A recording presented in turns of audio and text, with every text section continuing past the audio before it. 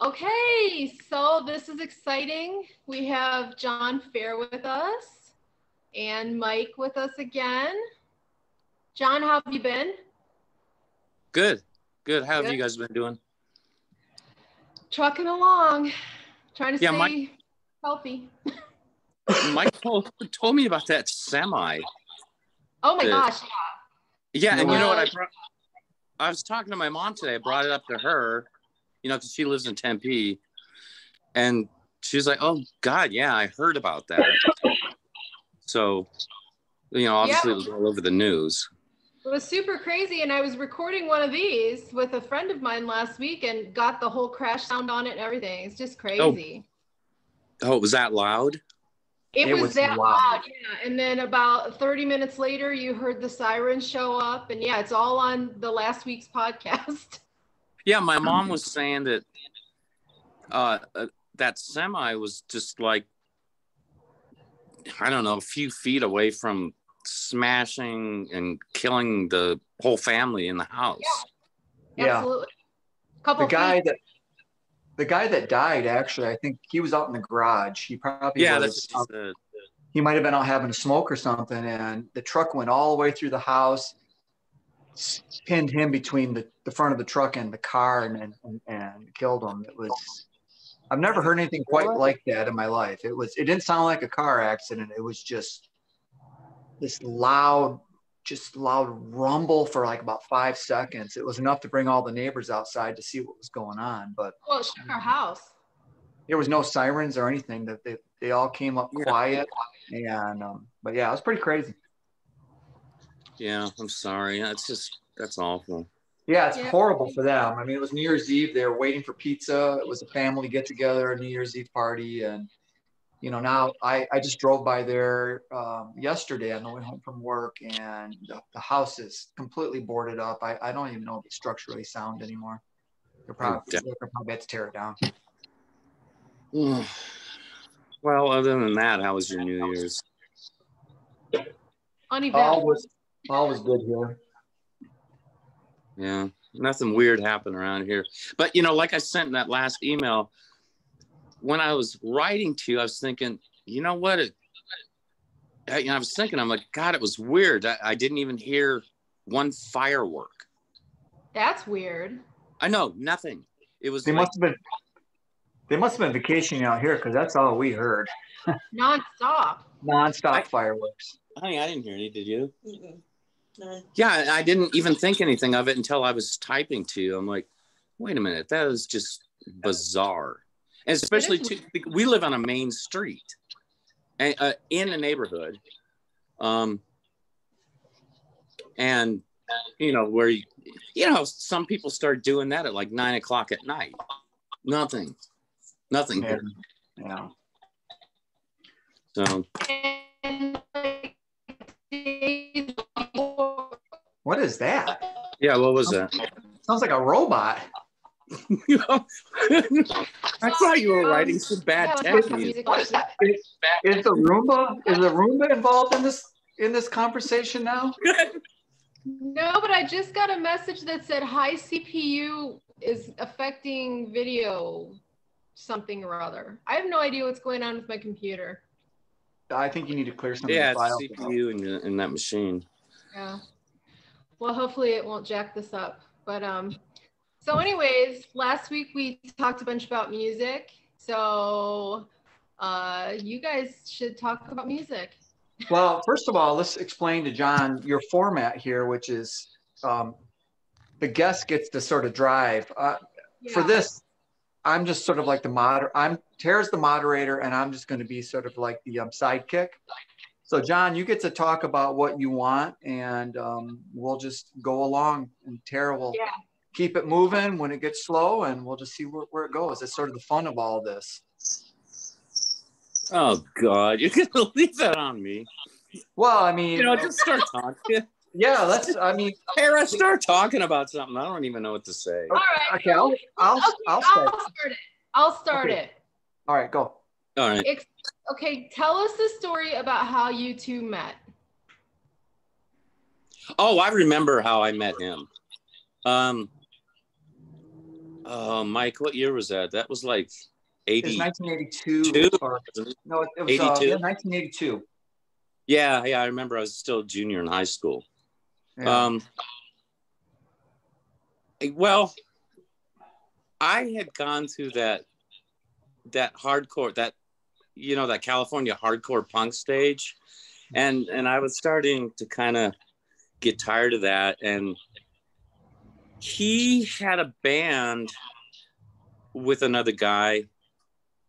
Oh God, I can't think of his name. Eric. Yeah, it was Eric and Michael. He was in it? Yeah, Michael was in it. Before I joined? Yeah. Anyway, correct me if I'm wrong. You guys listed, you put an ad in the New Times. Yeah. You needed a drummer. Yeah. And then I came over to your house. Yeah. But you mentioned you were into bands like Echo and the Bunnymen. I remember that. Yeah, I think the ad said like Echo and the Bunnymen, Killing Joke. Yeah. And I remember you came over, and I think your buddy Danny Peterson came over with you. Oh, did he? Yeah, I'm pretty sure. And we were just hanging out in my garage. Not to veer off. Do you know he passed away? Yes, I do. Yeah, I remember we had discussed that. Wow, a lot of people from back then passed away. It's drug overdose. Yeah, unfortunately, with the music world, it's a lot of people passed too early. Yeah, and he wasn't even involved in that anymore. Guy was working towards his PhD. Really? Yeah, I think in like electrical engineering or something like that. He was living in Utah, and he was off the drug. But something bad happened, and then he went back to it and whatever. Oh yeah. So I didn't remember him being with me. Well, I was a drummer for a long time. Yeah. Actually, until me, you, and Brian were working together and got the first drum machine. Yeah. Which Brian got. Yeah, it was. I don't know if his first drum machine was the Drumulator or not, but I know that was the drum machine that we used in Laura's Toy quite a bit. It's a powerhouse sounding drum machine. I mean, it definitely has a unique sound, and he programmed in a very driving manner. He did. He was great at that, wasn't he? Yeah, he was pretty good. Yeah, that was a great drum machine. What's funny about that? When I was with Caterwall, we'd get invited to these like little private party things, and we went to this one with do you remember the Scream Club in LA? They had a lot of them there. Anyway, it was with Front 242, and I was talking to the singer, and I said, "Hey man, you guys on that back catalog album, you use the Drumulator a lot, right?" And he went, "Yeah." I'm like, "Hey man, don't feel bad about it. That thing was great." Yeah. Plus, it wasn't cheap by any means. I remember Brian paid a fortune for that thing used. Yeah, and it was a power. I mean, that was a very powerful sounding drum machine. I mean, I thought so. We just put it to cassette when we played live, and we sounded really rock solid live in Laura's Toy. I mean, I don't know if you remember, but I mean, a lot of times in those early shows with Laura's Toy, the sound guys were just like treating us really bad. But then once we would play, they were always pretty impressed, Yeah. Well, you know what? I remember what they hated is that we always wanted to run direct into the board. And, we don't have those direct boxes around here. I have to go call another club. I think that was an issue. It was an issue, which is hilarious because it's such a crock of shit. Because when Lycia went out and toured in the 90s, when Tara, me, and Dave went out, but in particular when just Tara and I went out, I used to get that same stuff from the sound guy saying, "I'm going to need direct boxes." And I'm like, "No, just relax, dude." And I'd pull out these 2 1/4-inch to XLR adapters that I got at Radio Shack for like $12 a piece. And I would say, "Just take these and plug them into your Snake." And it worked perfect every time. In fact, there was a sound guy in New York City at Downtime, and he actually had done live sound for The Clash. And every time we'd come around, he was a real, abrasive New York guy. He would always hassle the bands, but he loved us because he would say, oh, here's Lycia. They always come prepared. They're always ready. And it was just because of those 2 Radio Shack adapters. That's funny. Yeah. Yeah. And if we would have had that back then, the guy would have thrown a hissy fit and we could say, dude, relax, man. $12. You don't need to spend $100 for a DI box. Here you go. Radio Shack. Right. Yeah, I never would have thought of. You said 1/4 inch to XLR. I didn't even know I had that. Well, what we did in the 90s when we toured is that I would submix on stage. I would have everything going through a little Mackie mixer, and then I would just run out the left and right and say, there you go, there's all our music. And even for a while, I would do my own vocals. It was difficult. Running the smoke machine, the lights, playing guitar, singing, and running the mix. I often joke between your knees. Yeah, put a couple cymbals between my knees, and hey, there we go. All right. I digress. Let's get back to the 80s. I want to hear the story, how you guys met. Yeah, let's get back to 1982 with Eric. Eric and I were in a band called Mr. 300 with Michael Irwin and the mysterious drummer, only known as Tom, because no one can remember his last name. I talked to Michael about it, and we can't remember, but that band just sort of fell apart in the summer of 82, and Eric and I decided we were going to do something. We placed an ad in New Times, and like often when you place musicians wanted ads, a good portion of the people were duds. And John came over with his buddy and his drum kit, and the first thing I noticed was he had this drum style that it was different than all the other drummers I heard who were all rock and roll drummers. John played like Joy Division and like Echo and the Bunnymen. And I was immediately sold. I was like, this guy, we got to have him in the band right then and there. And even though Eric was out of college already and I was getting ready to go into college, and I was already out of high school and John was younger, I just knew he was the guy we needed in the band, and a perfect choice because John and I are still working together. Yeah, clearly. Yeah. Well, actually, it was you and I that kind of went off. Eric left that band because we wanted to do more, I don't know, kind of more Bauhaus kind of stuff, right? That's exactly it. That band we did with Eric really just sort of stalled. I was thinking about that in preparation for this discussion. Probably because we never found a singer. We never found a singer. We only practiced like once a week. Sometimes we would miss that. We never played any shows. We played the same songs over and over. And it really got to the point where we weren't really doing anything anymore. And Eric came in. Well, first of all, let me backtrack. I like Eric a lot. He's a cool dude. But he wanted us to become a folk band or a surf band. And neither of us were into that. I remember I went and I listened to a Killing Joke album after he was pitching. There was some band called the Fabulous Baggies or something, some obscure record he found. He brought it to practice. We got to sound like that. And when he left, I went and listened to Killing Joke, and I was like, I can't. We got to go back to do what we want to do. And I think I called you shortly after. I said, we got to make a change. And that's when I decided to call Irwin, and I believe you contacted Jim Palmer. And Fields of Shadow was born like almost immediately after that. Yeah. Was the band with Eric and John? Was that Edie?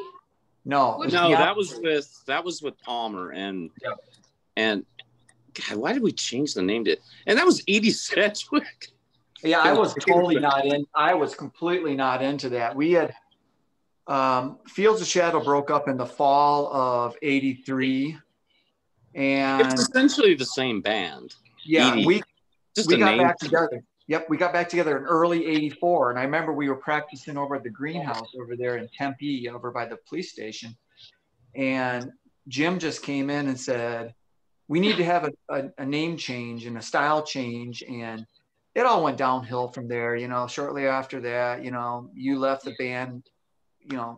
Jim wanted to take it in a different direction. And I was such a passive member after that. And we literally just worked after you left, and we played one show, and I quit the next day because the show was so bad. Yeah.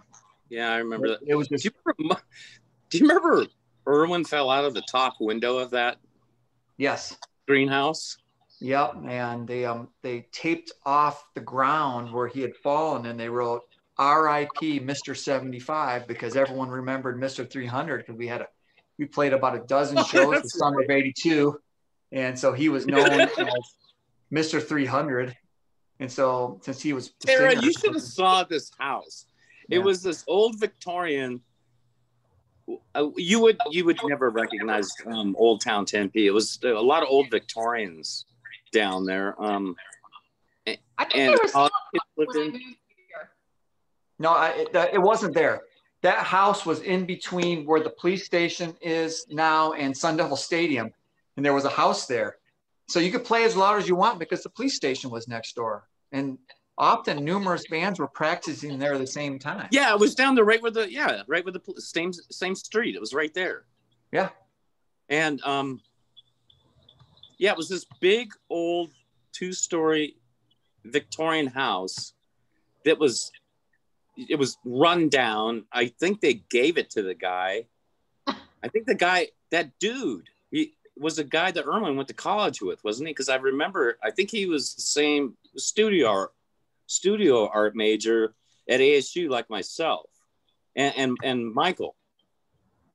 Ed, wasn't that his name? Ed, something like Ed. that. I think it was Ed. Yeah. It stunk. I don't know if you remember, because those old homes kind of have open grates to the sewer. It stunk in there. It was awful. And they had parties there every single weekend. Yeah, because the guy didn't. I think they just gave him the house. He didn't have to pay for anything. He didn't pay him more. And that guy also was responsible for. I think he booked at clubs. He might have booked at the Devil House, and so all the bands knew him. So I remember one time we were practicing inside the house, and there was a reggae band practicing on the balcony outside at the same time. Yeah, that place was huge. If you remember. Yeah, I remember one time I went upstairs and there was like this weird door, and you opened it up and it was into this attic space. And I don't know who was with me. I think Jim was up there with me, and we opened it up and this homeless guy climbed out, scared the shit out of us. Well, that doesn't surprise me because the thing was, the house was open all the time. That dude was never there. He lived there. Can you imagine living in that? I mean, it was so weird. It was just like open to the public. There was nothing upstairs. Yeah. I know. It was creepy. Yeah. God. Can you imagine being asleep at night in there? Yeah. Just different times. Yeah, man. God, that gives me the creeps now that I think about it. Yeah. I couldn't live in there, just that stink. No, I don't. Go ahead. I don't have COVID. I got a dog hair in my throat. You know what? Every time I cough or sneeze or something, I feel like saying that to people. No, I don't have COVID. It's all right. Calm down. Don't worry. I'll wash it down with this tasty beer. God. Hey, I want a beer. Refreshing. Yeah, I know. Like, I'm paranoid about that in public. Yeah. We're being as safe as possible. I see cases are pretty high there. You know, there was this In-N-Out burger that opened here on the other side of town. And how long has that been here? Like 2 months at the most? Nicole. In that short period of time, there was a damn 70 cases of COVID from the employees. Oh my God. Come on. I mean, really? That's just taking zero precautions at all. Yeah. You know what? It really makes me angry. I mean, it makes me really, really angry. Yeah. You know, I just want to go in there and scream at these people. Yeah. Yeah. It's, we feel your pain. We live in a part of town here where there's a lot of deniers out here. And today, just today in Arizona, we had 10,000 cases in Arizona today. We have the highest rate in the world. And so we never leave the house. Dirk remotes schools and Tara works from home. And I work 2 days a week in the office and 2 weeks I remote in. But when I go to the office, I double mask it. I keep to myself. But how far away do you work? Where do you work? I work, well, I don't want to say it in a public No, I meant thing, the city. I work in the same town I live in. Oh, okay. In the east part of the Phoenix metro area. And it's not a long drive. And I don't really particularly mind going in there if it wasn't for COVID. Right. But there's, I work with some people that are deniers also. And so they don't really take it serious. And I'm a paranoid dude. So I double mask and my hands are completely raw from washing and sanitizer. That's how we are. Lucius, my stepson, he's a good kid. I mean, that kid he won't even step out in front of the house without a mask on. Now I know, he's a good boy. He's 18 now. Yeah. God. That's crazy. Yeah, it's like, what? Yeah, I think it's been 10 years since the last time you guys saw him. Yeah. Anyway, he's doing school remotely, but his school was talking about, you know how these people handle this stuff. In a couple of weeks, he can, come back, go to school for a day and then, do it at home for a day and then, blah, blah, blah. That makes sense because in a couple of weeks, COVID will be gone. Yeah. Right. No, come on, damn it. I mean, it's the middle of the school year. Let him finish it at home. I really do want to write to his school and say, look, you've already had a case there. These kids, they don't want to do what they're supposed to do. I can't hardly blame them. That's hard on them. Yep. That's not what they're used to. Let the kid finish at home. He's a senior now. And which I think blows because the kid's probably going to miss his graduation. He's going to miss prom and all that stuff. Prom, exactly. The kids last year did. Yeah. So. I know, and he doesn't get to spend his last year with all his buddies and stuff, and. Right, and that's bumming him out. Yeah. You know what? One of his best friends. This is weird. One of his best friends lives right next door to us. I mean, their house is literally stuck up against ours, and he never sees the kid. Yeah. We moved 2 months ago, and I think I've only seen that kid once. And he's there all the time because he graduated. He's a year older. Wow. So I don't know. Whatever. Yeah, we say that a lot too. You have to just dial it back in and say, yeah, it is. Well, what we've been doing is, because there's a lot of wildlife around here. We live really close to Cheyenne Mountain. Yeah. You walk outside in front of that, it's right there. Actually, I'm surprised that I'm getting a good signal right now because the mountain usually kind of kills it. Huh. Yeah, there's, you go outside, there's deer in the front yard all the time. And then in the summer, bears. It's kind of creepy. But anyway, there's, all that around. So we just go out and walk around that stuff. And it's beautiful. So, you guys are both from the Midwest. I mean, you know what that's like to be out and stuff like that. So. Our apartment in Ohio that we lived for 6 years, we were just telling Dirk about all the animals we used to see off our balcony. Every night. Raccoons, possums, skunks, deer. A giant snapping turtle one time. Remember that? Yeah. That's weird. We have wildlife around here too. Just a couple days ago, I went out and did a midday walk and walked around the corner and I saw this dog standing in front of me, and when I focused in, it was a coyote standing there just looking at me. And we've had bears around here too, come out of the mountains trying to look for water. And we had a mountain lion around here too. Came in and killed a dog in the backyard about a mile south of here. Yeah, those things are nasty. What was it? Oh, bobcat. Yeah, we bobcats around here. Yeah. You probably remember what this was like. You know, I'd go outside at night. I don't know where this crap comes from. I'll go outside at night, you know, when there's, you can tell when something's been around in the snow. You see the tracks. I go outside at night and have a cigarette, and like, what the hell? You know, it's clearly bobcat tracks. I'm like, good God, I just missed that. Those things have little man syndrome. You don't want to get near them. No. Little cat syndrome. Little cat syndrome.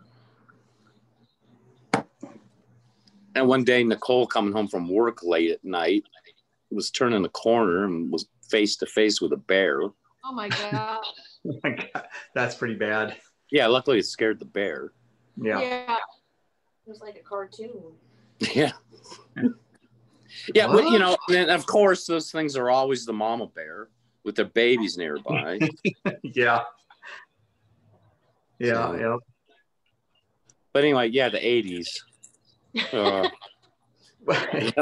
You know, maybe to spur some of your memories here, when Tara and I were doing this last week, I don't know how we got there, but we started talking about the very early 80s Phoenix punk scene, and she actually brought up Frank Discussion and the Feeders and Doug Clark and Maybe Mental and all those people, and it was sort of fun talking about that. And since you were part of that hardcore punk scene before me and you started working together, you probably have some interesting observations about those Mad Garden days.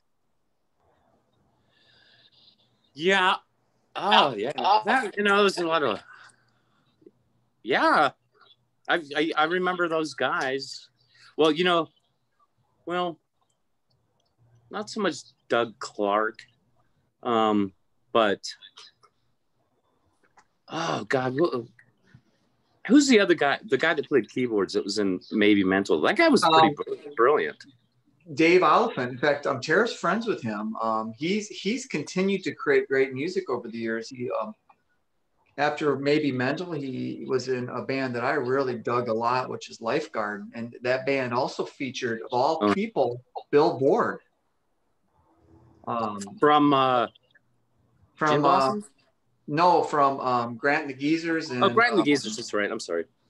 Bill Board, and he played in like about every style of music you can imagine, but it was always like sort of, you know, real band oriented stuff. But Lifegarden was an experimental ambient band, and I remember hearing the name. But I had in the discussion I had with Tara, I recalled that show we did with.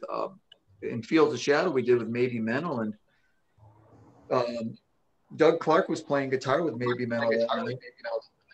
And I remember what an influence that had on me, because there was a keyboard player, there was a guitar player with a lot of effects, and there was a singer. And if you think about it, that sort of became what Lycia became in the 90s. And so that had an influence on me. You talk about the baby bear, the mama bear and baby bear, or the bobcat, the small cat syndrome. Back in the 80s, I don't know how you felt, but I was never part of the underground. I was always in Tempe in sort of more accessible bands, and I always craved to be part of that underground. And so it was really cool when Fields of Shadow got to play with Maybe Mental, because Mr. 300 always played like at Merlin's and with the commercial bands, and I always felt like I was lacking underground credibility. And so it was sort of cool to connect for that brief time and play with those bands. And I remember in the late 80s when me and you really got Lycia going, I really felt great that we were like tapping into the underground. Yeah, well, I mean, I can't say that I was ever really part of it. I mean, I was in that little punk band. We played at Mad Gardens. But, you know, and some other, there were some other crappy little venues that, God, I'm trying to think of the guy's name that, in the band that the guy was in. I can't think of his name. What band? I can't, it was,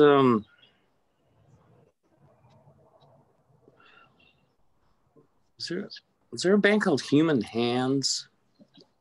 No. I actually discussed Human Hands in the last podcast because you might not know this, but when I put my very first ad in 1981, the fall of 81, and my very first ad in New Times, one of the very first people to call me was David Wiley from Human Hands. That's who it was, David Wiley. Yeah, and I talked to him numerous times in the fall of 81, and he wanted to form a band with me. Just based on their conversations. Yeah. But as you all know, going down to those underground places, it was, being a suburban kid, those underground places in Phoenix were sort of scary. And yeah, they were. So I was very intimidated when he wanted me to come over to Phoenix and jam with him. You and I were just kids, Yeah. I had seen him one time in person. I went to Mad Gardens, and I don't know all the bands that were playing that night, but one of the bands playing was Africa Corps, which became Savage Republic, and I didn't know it at the time, but he was really in with those people when he was in California. So he went on stage and was playing in like some kind of like trash can or something with them in a rhythmic way. David Wiley was? Yeah, and he sort of scared me because he looked sort of like he looked like a kid, like he was a grown-up kid, and he was, and all those people seemed to me, at least being a naive Tempe kid, they all seemed like they were into really weird stuff, and it scared me. It fascinated me, but it scared me. I was much more comfortable just going back to Tempe, and that's why I was in all those more, like the bands in Tempe tended to be more accessible and new wave, and the bands from Phoenix, as I remember, tend to be more arty and experimental and less scary. Yeah. I know exactly how you felt. Well, yeah, we were kids, and yeah, they were a lot older than us. Yeah, they were about maybe close to 10 years older than us, and they had when you're just a kid and you're in that atmosphere and you're used to just the simplicities of the suburbs, and your idea of music is just going to the record store and listening to your favorite bands, and then suddenly you're in these seedy clubs and you're seeing all these unusual people. It's sort of scary. Yeah, it was for me too. I thought it was just me, to be perfectly honest. Oh, I always felt out of place. I mean, even in Tempe, playing at those in Mr. 300, we play at like Merlin's and Tony's New Yorker. When the shows would be done, everyone would go party, and I would just hightail it home, and I'd be at my parents' house watching TV. An hour later, just watching TV, and they were all out partying. I always felt alienated by that. Then I was very intimidated. Yeah, I would have too. I mean, well, you have to bear in mind, when I was going to Mad Gardens, I was just a teenager, but I was going there with, with Danny Peterson and I don't remember who was giving us rides there, and Danny just lived down the street from me, so after that crap was over, we just went right home. Yeah, we weren't hanging around with those guys that were older than us. They wouldn't want to hang around with a bunch of kids anyway. Yeah. So it's funny because I think about when we finally got Lycia going in the late 80s. I remember we used to think about how, we went from being the naive kids to now suddenly we were like the scary guys, because, we were like drinking like fish and doing other things we probably shouldn't have been doing. And just nonstop. Everything was about music. I was I don't know if it was me and Tara in the episode I did with her just by myself, or just us talking around the house. But man, those days in Tempe in the late 80s when we were doing the early days of Lycia, I never slept. I'd get home from work, and then you'd show up and we'd be working on music, and then you'd leave and I would mix music, and I'd finally say, oh my God, I gotta be going to work here. I get at least an hour's sleep, and I would just do it over and over and over again. I remember one time in that little studio apartment you had, the early days of Lycia, yeah. And I was sitting in your chair, and it was really, you and I had been out with some of our other friends drinking and crap, and then we came back there, and you were mixing music, and then I don't know what happened. I just remember, I don't know how much later, you waking me up from that chair I was sitting in. You're, hey, listen to this. Well, what? Where am I? Yeah. I miss that. I miss those days because I was so just focused in on the band. And I was telling Tara about how, most of the bands that I played in the 80s, it was all about imitating your favorite bands and trying to sound like them. But when me and you did Lycia, we crossed this line at one point where suddenly we realized we had our sound. And from that point on, it was like, okay, we got this sound and it's special and it's unique. And at that point it was, going for broke. I mean, I just wanted it to succeed so bad. I didn't care if I didn't sleep. I didn't care if it affected my health. It was just all about the lifestyle of this sort of this gloom and doom new band that we had, and just throwing yourself into it. And I still listen to those demos on a somewhat regular basis because it just represents this discovery of what you're doing as opposed to just imitating people. And it was really the start of everything that came afterwards. Yeah. Well, those demos posted online, by that, we weren't imitating anybody by that point. No.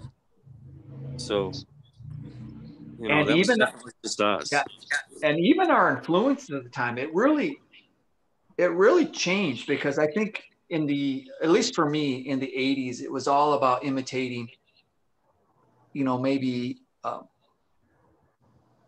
the initial post-punk bands from England. But by the time we got to Lycia, the way I remembered, for me at least, was I was trying to mix the lushness of Cocteau Twins with the sort of noisy abrasiveness of Big Black, which are two things that you wouldn't think would mix together. And if you think about it, our early demos really sort of represent that. No, that works. It does work. Yeah. And I think that might have been the premise of our initial sound. But once we did those first couple songs, I think From Foam might have been the first song we did. And it was. I just remember after hearing that thinking, oh my God, this is what I've been wanting to do since the early 80s. And I don't know what took us so long, because I truly believe if I don't know, but I think it worked right out of the gate. Yeah, I did. And I think if me and you would have, in 1982, when we first met, would have just had a drum machine and a 4-track recorder and a bass, it would have been doing that. I really think we would have been doing that stuff in 82. I really do. Because we always talked about doing things that we eventually did in Lycia, because I don't think the bands we were in really went as far as what we wanted to go. It was probably just the equipment. I mean, we didn't have money. No equipment. I mean, I remember, I don't know if you remember this, but when I was finishing up college, this guy, he needed my help on something. And so he just needed my notes.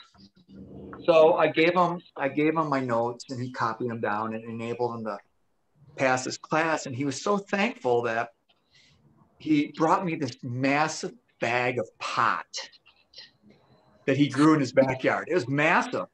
We didn't know what to do with it. So I told you about it. And I think Danny Peterson. Oh, that's right. And we went to Radio Shack and bought a PA with it. That's right. I remember that bag of pot. And then your mom was like, where did you get that at? And you finally fessed up to her, and she made you take it back. And we ended up with no PA. Really? Nothing. And we just lost it all.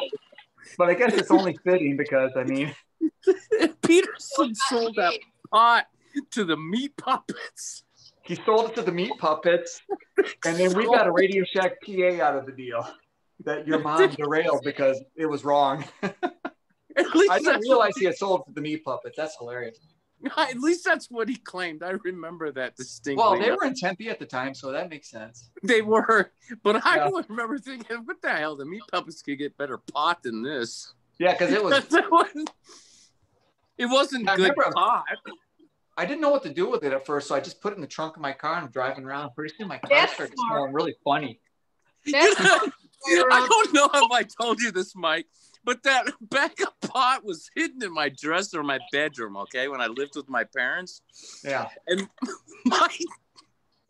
my dad, God rest his soul, I love the man, but he was, I don't know if you remember my dad. He was always looking for something to yell at me about.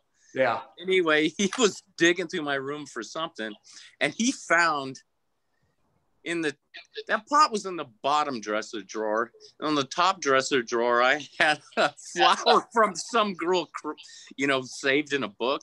So it was all dried up.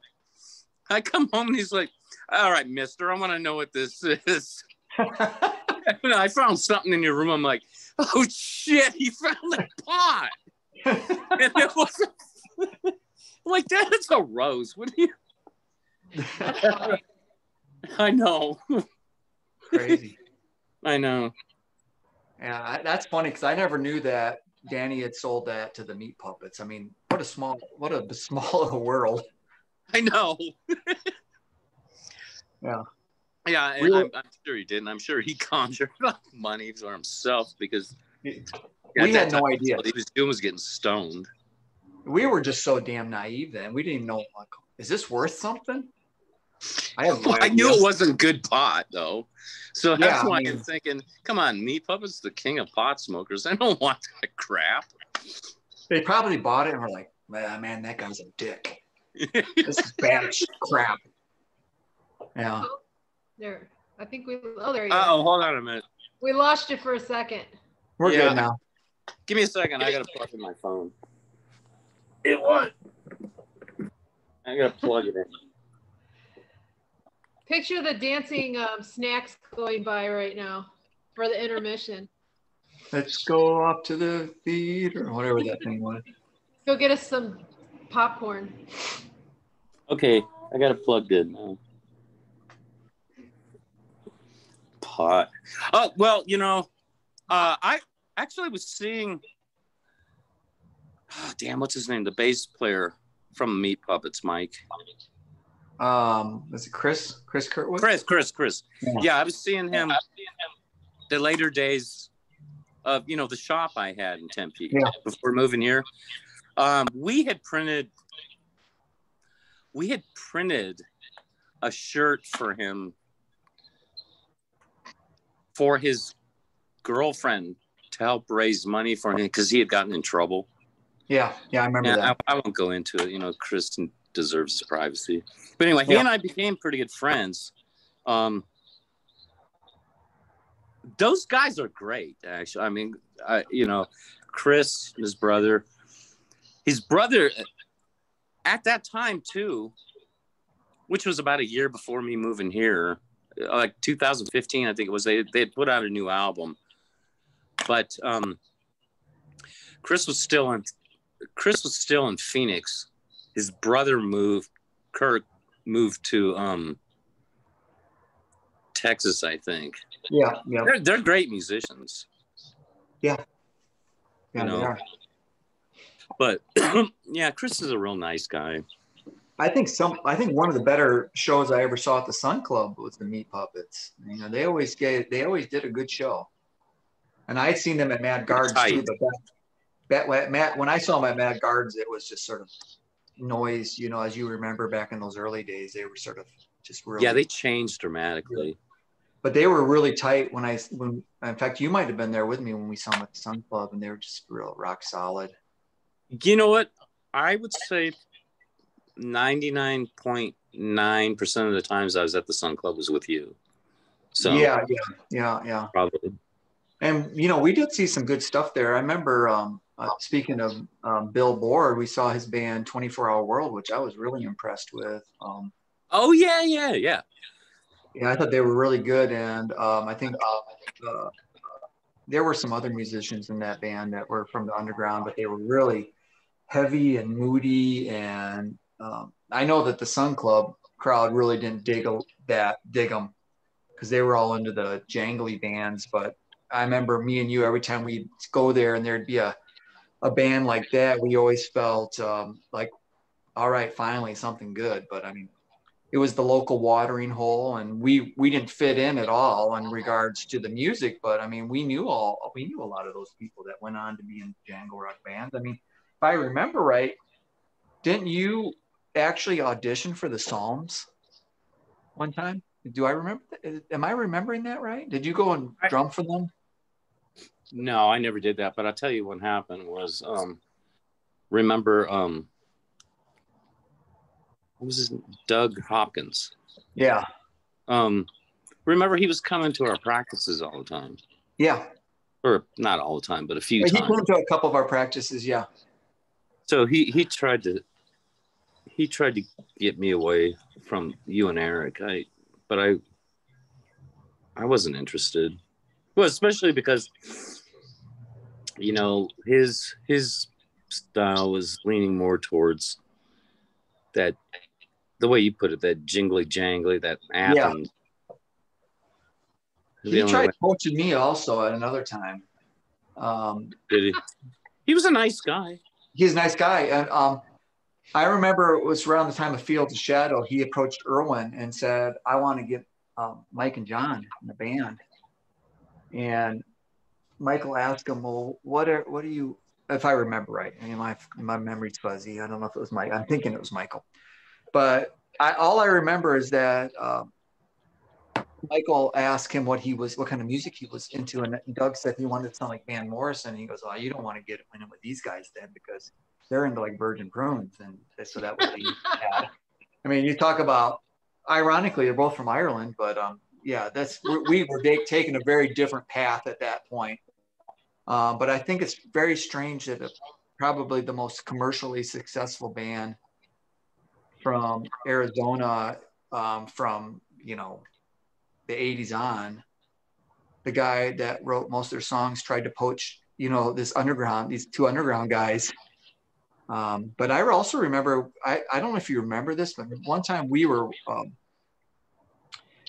I don't know what we were doing. We were up at ASU or something. Fishbone was playing like outside, and Doug came over and was hanging out with us, and he was just hanging out with us and being, you know, as evasive as he always is and quiet. Do you remember that? Did we lose him? No, I'm here. Oh, okay. Do you remember that? It was at Manzanita Hall or something. Fishbone was playing outside, and me and you were there. And Doug just came and sat with us, and he was like smoking pot or something. I can't remember. I don't remember that, but there was an apartment that me and Brian were living in one summer in Tempe, you know, down there in Sin City. Yeah, me and Brian lived in an apartment in that same complex like about 2 years later. Oh, yeah. Did you? Yeah. Oh, that's right, you did. Well, Doug was, Brian and I, because we didn't work. We had parties all the time, and Doug was showing up there all the time. And, you know, Brian didn't really know him, but I mean, he was probably showing up there because, you know, the history, you know, with me and you, he was showing up there a lot. And I know he was trying to crash there. I was like, oh, Doug, you can't. Yeah. I can't let you do that. I should have let him. What the hell is he?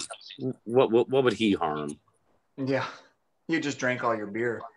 But it wasn't really my apartment, you know, so. Yeah. Yeah. Yeah, hell, when he was showing up there, the poor guy was so hammered drunk all the time, he probably wouldn't have drank any beer. Probably would have just fell asleep in the corner. You know, the last couple times I saw Doug was when me and you lived over off of Beck Street. And I used to ride the bus home from my job, and I'd walk like a mile and a half from the bus stop home. And I saw him a couple times sitting on that wall in front of that Rollins Market where we used to go buy our beer and cigarettes. And he would just, I'm like, why? I briefly talked to him a couple times, but I often wonder, what the hell is he doing? He's just sitting out here drinking a beer on a little wall out in front of this scummy market, you know? Doug Hopkins was hanging out there? Yeah, I saw him a couple times there. How weird. Just sitting there by himself. I mean, it's weird. Yeah. Yeah, that market was like kind of, you know, you wouldn't even know that market was there if you didn't live in that area. Yeah, yeah. Me and Will nicknamed that place Rollins because it was called Rollins Market. We renamed it Rollins Scum Market. It was. And, yeah, it was scum. And I remember every day I'd come home from work and I would stop in that market and I'd go in there and buy cigarettes and beer. But if I didn't buy one of the two, the guy would say, "No cigarettes today?" No he said today? The same thing to me. Yeah. Because that's how I was buying. There was beer and cigarettes and burritos. Everyone else, you know. You know, I was and burritos, because you and I weren't exactly eating well because we put more stock into beer and cigarettes. Yeah. I was telling Tara about when we lived in that apartment on Beck Street. I don't know if you remember this, but remember that guy that lived next door to us? And he wanted us to form a funk band with him? No. And but then again, I was drunk a lot. He was like, he was probably 40 years old. He was from Ohio and he was African-American and he had played in a funk band before. And he heard us playing and he came over and wanted us to be in his band. And I remember him saying, "Now, one thing you guys are going to have to do is you're going to have to do the dance steps." I don't remember that. Yeah. What a fantastic. And I remember another time. Yeah. I also remember another Motown band. Yeah. And I remember another time he came over and he was like, "I need you guys to do me a favor. I need you to tell my girlfriend," because he was living next door with his girlfriend. "I needed to tell her that I was hanging out with you guys last night." Oh, Lord. Was everybody that was around us when you and I were younger lunatics? I believe so. Yeah. You know what? You know, this is totally off the subject, but I remember one time you and I crashing a party, and it was in the early Lycia days, crashing this party, and God, there were some really crappy dump houses in Tempe around campus, wasn't there? That are all gone now. Yeah. Anyway, it was the girlfriend of a guy you and I knew, and we crashed this party, and you were smoking a cigarette, and it was right near these dips that she had on this table, and she was like, "Hey, do I know you guys?" And you said, and I've told the story to Nicole a bunch of times, you said, "No, I'm just here flicking ashes in your bean dip." And she goes, "I don't have any bean dip." I'm like, this dude was so weird when he was drunk. Well, you know, you figure back then, I didn't eat anything. I was skinny as a rail. I drank like a fish. I smoked nonstop. And then we did the other stuff, which would lead to like maybe sometimes days of without sleep. And I spent all my time, you know, mixing music and living this nonstop music lifestyle. It gives you a bizarre perception of the world. So I do vaguely remember that. And I do remember that there was sort of a look of shock in the room because it was a real mellow party. We used to go to parties that used to be sort of sometimes out of hand. And so I think we left shortly after because we're just like, I don't think they really want us here. Right. We weren't even there. We didn't even know anybody there. I think you and I were just out just trying to find some party, really drunk or high or something like that. You know, go back to you saying how skinny you were back then. Nicole, Do you remember how much you could eat back then without gaining an ounce? I was telling Nicole about one time we sent somebody off to get food when you and I were recording. And I remember what you had gotten, which you ate and didn't think anything of, which was 2 Big Macs and 2 large fries. And you probably wanted to eat more. Yeah. Well, Tara remembers when me and her first met, we used to go out for fast food. And I think what it actually was is that it was the early stages of my diabetes. And I just was feeling that insatiable hunger. And I couldn't gain weight because I probably was already having high blood sugar, and it wasn't absorbing. So, but yeah, I mean, yeah. Well, you're still real thin. Yeah, I mean, but I'm probably a good 40 pounds heavier than what I used to be back then. I mean, I was like a skeleton. Yeah, you were. But that's what happens, I guess, too, when it's beer for dinner. And I mean, there were a lot of days where I didn't even eat. No, same here. I mean, you're young, you feel invincible. You're just like, I'll just drink all day and do the other stuff and smoke all the time. What's going to happen, even though some bad things did happen. I mean, yeah, you overdid it. I mean, a couple times I went way overboard. And I remember one time someone had to drag me home to my parents' house. I was house sitting there, and I just got so messed up. We went to Long Wong's and with a couple of guys I worked with, and I passed out in the street. I remember that. He piled me up and took me home. Picked my parents up at the airport a couple of days later, and they're like, "What are all those scabs on your face?" I was like, "Oh, I had an accident. I just fell." Well, I didn't tell them the whole story, but yeah, not exactly my shining moments from the past, but makes for good stories now. Yeah, I remember when that happened. I think I was living in that place behind Mrs. Rita's. You were, because I remember thinking I should have just had them drive me over there. You should have just gone to my house. Yeah, but hey, you were right there. Long Wong's was like 100 feet away from there. Yeah. So, you ever see that palm reader house in Tempe, Mrs. Rita's? I lived in the house right behind it. Yeah, I remember you telling me about that. Oh, God, that was awful. Well, that place behind it's gross. Oh, yeah, there's 2, I think they were like servants' quarters is what they originally were. It's terrible. Do you remember the cockroaches in there? I remember we'd come out of your apartment, and there was a Circle K that you could see coming out of your door, and I remember there would be thousands of cockroaches on the back of that Circle K wall. I know. Wasn't that just phenomenally gross? Yes. I don't think people realize it that those things fly, but they don't fly like a moth with no control. They have control of their flight. Yeah, like a bird. Those things are disgusting. Those sewer roaches are disgusting. Yeah, I don't miss those things. Oh God, it's awful. Yeah. Thank God I don't see those here. Well, where I was living before I moved here, I didn't see them, but yeah, old town Tempe. Yeah, it's loaded with them. Probably not now. I mean, Old Town Tempe, it's a completely different place, even since you've left. It's unrecognizable. There's skyscrapers there now.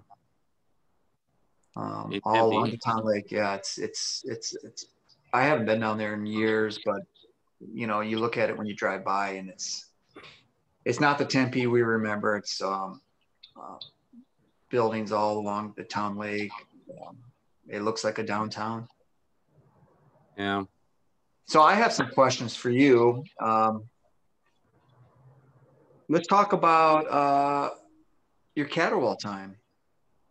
Because I think that's pretty interesting. I mean, you went and you got to go to Japan and tour, and you were over there with them, and you probably were a little bit on the inside of the LA scene because Caterwaull at the time were on IRS Records. Yeah. I've always been sort of curious as to Catterwall never really makes any mention of the fact that you were in the band, because you actually did a tour with them. I don't know. You have to ask them. I don't know. They don't, do they? Yeah, they don't. I mean, from what I've seen, I don't. Yeah, which is, I always felt was sort of unusual, because, I mean, you did play, and then you actually have a credit on one of their releases, don't you? They have, I don't know if you know this, but they released some of their demos.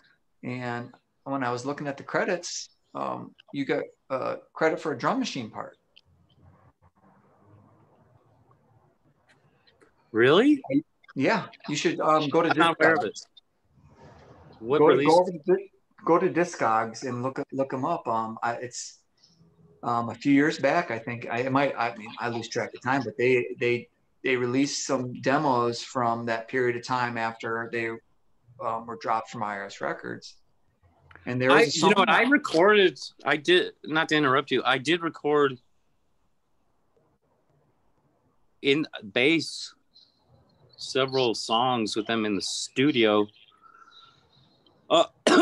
after they were dropped from IRS. That, you know, they recorded some, I want to say probably 3 to 4 songs with the intention of sending them out to other labels. Now there were labels contacting them. Yeah. Anyway, yeah, I played bass on all those songs. Obviously, Kevin played drums. So I don't recall a drum machine part. I'm not saying I didn't. That was a long time ago. But yeah, you should definitely go check that out. I think you would. It'd be of interest of you to check that out. I mean, it's something you did. Yeah, I will. Yeah. Yeah, I didn't know anything about it. Interesting stories from the tours or anything? What's that? Do you have any interesting stories or anything from like touring or any of that stuff with them? Well, Japan was definitely a culture shock. Did you guys ever go overseas? Did you with Lycia? No. No. Well, we went to Mexico City. We were flown down to Mexico City for a festival show. Oh, were you? Yeah. Besides that, you know, it was just a real case of bad timing. Right around the time that we were getting all the offers for Europe and Asia, like Hong Kong and stuff like that, is right when my health really was at a bad state. And we were offered to do a promoter in New York that put on our show wanted to do a Japanese tour with us, the Orb, and Pop Will Eat Itself, and they wanted us to be sort of like a band that played after the other band, because we were so mellow. And then after we were going to play, they were going to have the guy from the Orb was going to go on and do like a chill down set afterwards. And it would be all right thing. But, you know, my health was bad. And, but we still get offers for Europe and South America on a real regular basis. But, you know, it's just something we can't do. And I really am sad about it, because I would have loved to have been able to go over and you know, see the world. Yeah. Who knows after COVID? I mean, I think if you remember from last year, the Leipzig Festival, the big goth festival over there, they every year for the last 15 years tell us that we have a standing offer to play at the Leipzig Opera House, and we have to turn it down every year. But last year it was really 2 years ago, it was really picking up steam. The members of Soft Kill wanted to help us out and wanted to come and help us do the Cold album in its entirety, because it's the album that it really is the album that most people see as Lycia's biggest album. But, you know, it's hard to do. And, you know, when you're juggling so many different things. So I don't think we'll ever get to be able to take advantage of that stuff. And so it's really cool that you were able to go over to Japan and experience. Yeah, I feel lucky. about it. But you're right. It is hard. It was hard on me in my 20s. Yeah. And then, you know, like touring around the U.S., I mean, that's hard enough. You know, half the time you don't know where you're at. Well, you know. I don't know how it was for you when you were traveling with Caterwall, but when Lycia was touring, not only was I performing, but I was also driving a lot. And that'll kill you right there. Yeah, and there were several occasions where my body just sort of broke down and I got sick because of lack of sleep. I think in one particular stretch, we had our car broke down in the panhandle of Florida. And so we got a rental car while the car was being worked on and went down and played shows in Fort Lauderdale and Tampa. We also I was also a witness at a wedding for a buddy of mine. And we recorded a comp song, so we didn't get any sleep that night. So it was like several days without any sleep. And then we drove up to the Panhandle, got the car, and then drove to Atlanta for a show. By the time we got to Atlanta, my voice was gone. I hadn't slept for 3 days, and your body really breaks down. Yeah. Yeah. Yeah, I remember. That was when I was with Caterwall.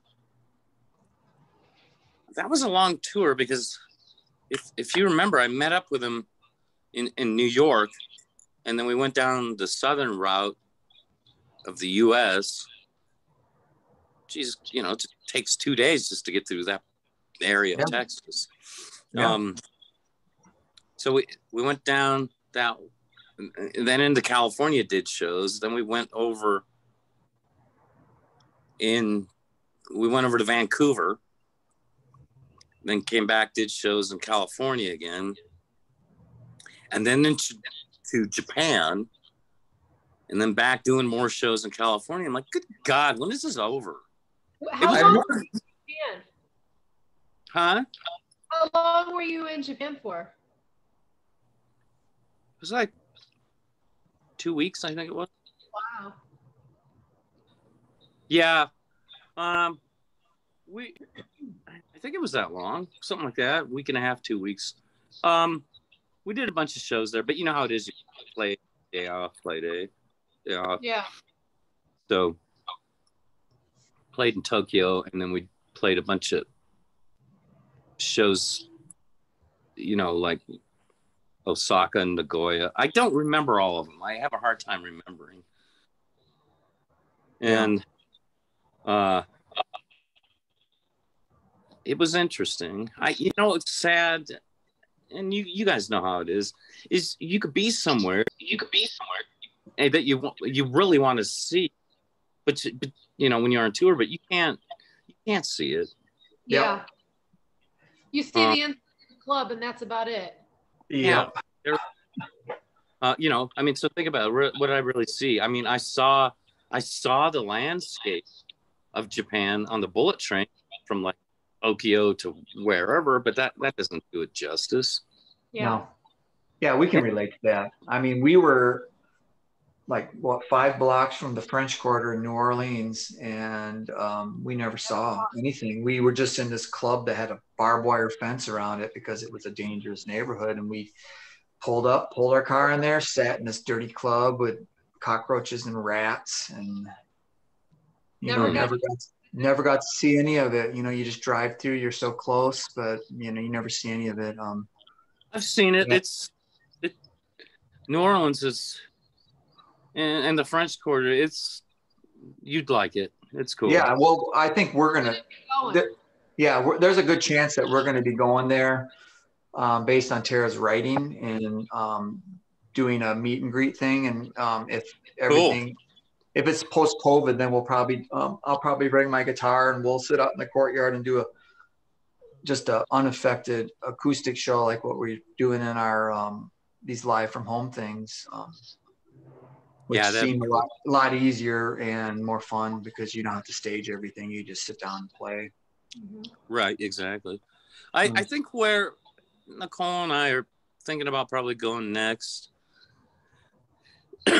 is, you know, Salem and some other parts of Massachusetts. We have some friends in Salem, so yeah. And I haven't been to Massachusetts. I really want to see it. It's pretty.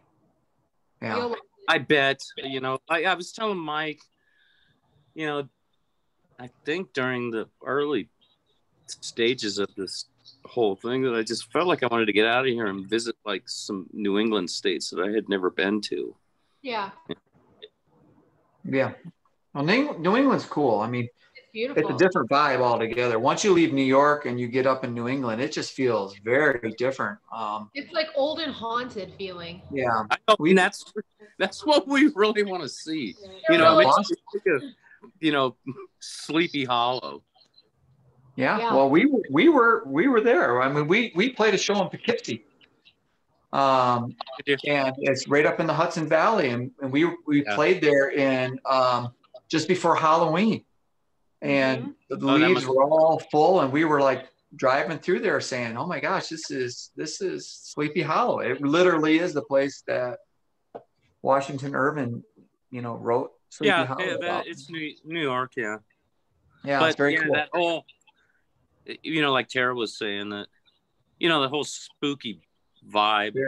You can definitely feel it. And then, you know, the orange. Yeah. Rhode Island was really beautiful too. Yeah. Oh yeah, I bet. Maine, New Hampshire, you know, any of those places. But yeah, I think,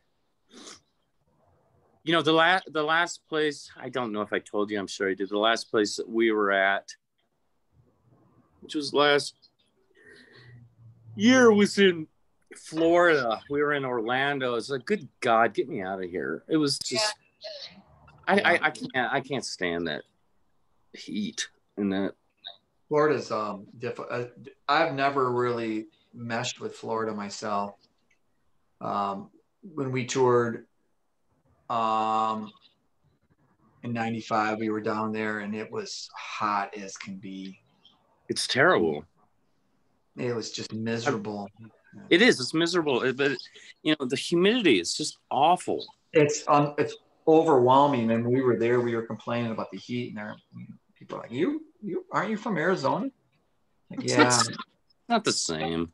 I'm not going to say the thing that everyone says, but I mean, it does make a difference. The dry heat does make a difference. It does. Yeah. I mean, yeah. So I wanted to tell you guys, a little while ago, I got a notification that they played our Friends Electric. They're starting to play that on some playlists, some clubs. And they got played on Dark Entries. You turned into a robot. Yeah, you're turning into a robot again. I'm electric. Yeah. You're the electric friend? Come on, Tara, I've known you for years. You can come up with something better than that. I've known you for years. You could come up with something dumber than that. Come on. I don't know. Yeah, I've seen that song has done pretty. It's gotten a lot of listens, and I think in the last week I've gotten notifications that's been played maybe 5-6 times on either virtual clubs or on, you know, just different playlists and stuff. And I so far I haven't seen anything negative at all. Everyone really likes it. So that was a fun song to do. I'm generally not a cover type of guy, but me either. You know that. I definitely enjoyed doing that song. It was a bit of a challenge because Gary it was Newman, fun, wasn't it? It was fun. He's a very different type of writer, but I tell you one thing is, after really delving into the lyrics and stuff, I think that there's a similar aesthetic that I can really relate to. I really dug the whole experience of doing that, and I've been really enjoying working on the, so I'm not going to name the song that I'm finishing up right now, but it's an old song that John and I worked originally on in 1989. And just so you know, John, I finished the mix today. I did some final tweaks and it sounds really good. So great. What you've done so far, I mean, just the very early stages of it sounded really good to me. It's not like when we worked back together in '89 where we would just throw out music. I'm such a different type of musician now that I literally listen to every little nuance.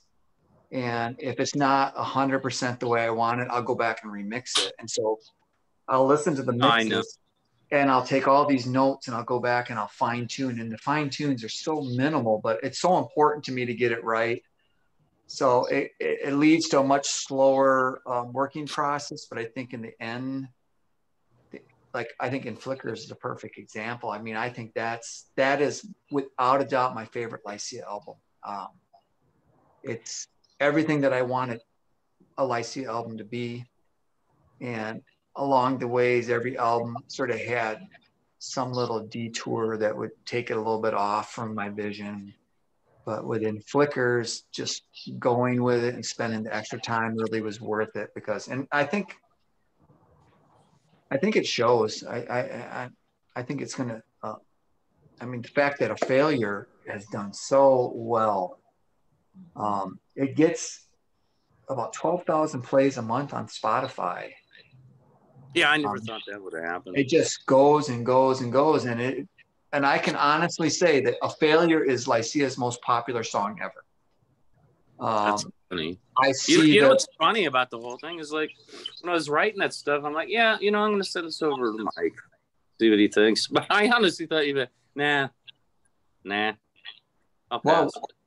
Well, I enjoyed working on it because, I work in different ways with different people. And when I work with you, it brings out a style of my playing that only comes out when I work with you. And so it was a real blast from the past when I started working on that and this for A Failure, because it literally transported me back to the late 80s when I was working on it. And even though stylistically it was quite a bit different, it still felt the same. And so it was really cool working on it. And that's why I'm excited that we're working on new stuff now. I know I am too. Well, when you were mentioning there that, the way you're working has changed.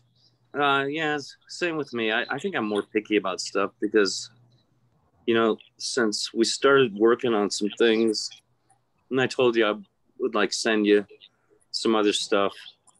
There's a zillion things that I've started, and I'm like, hey, I'll send this to them, and then I'll listen to it the next day, and I'm like, God, I'm glad I didn't send that. I'm just being really picky about it. Yeah, and that's actually, well, first of all, you're probably being overly picky. I feel fairly convinced because everything you've sent me has sounded good.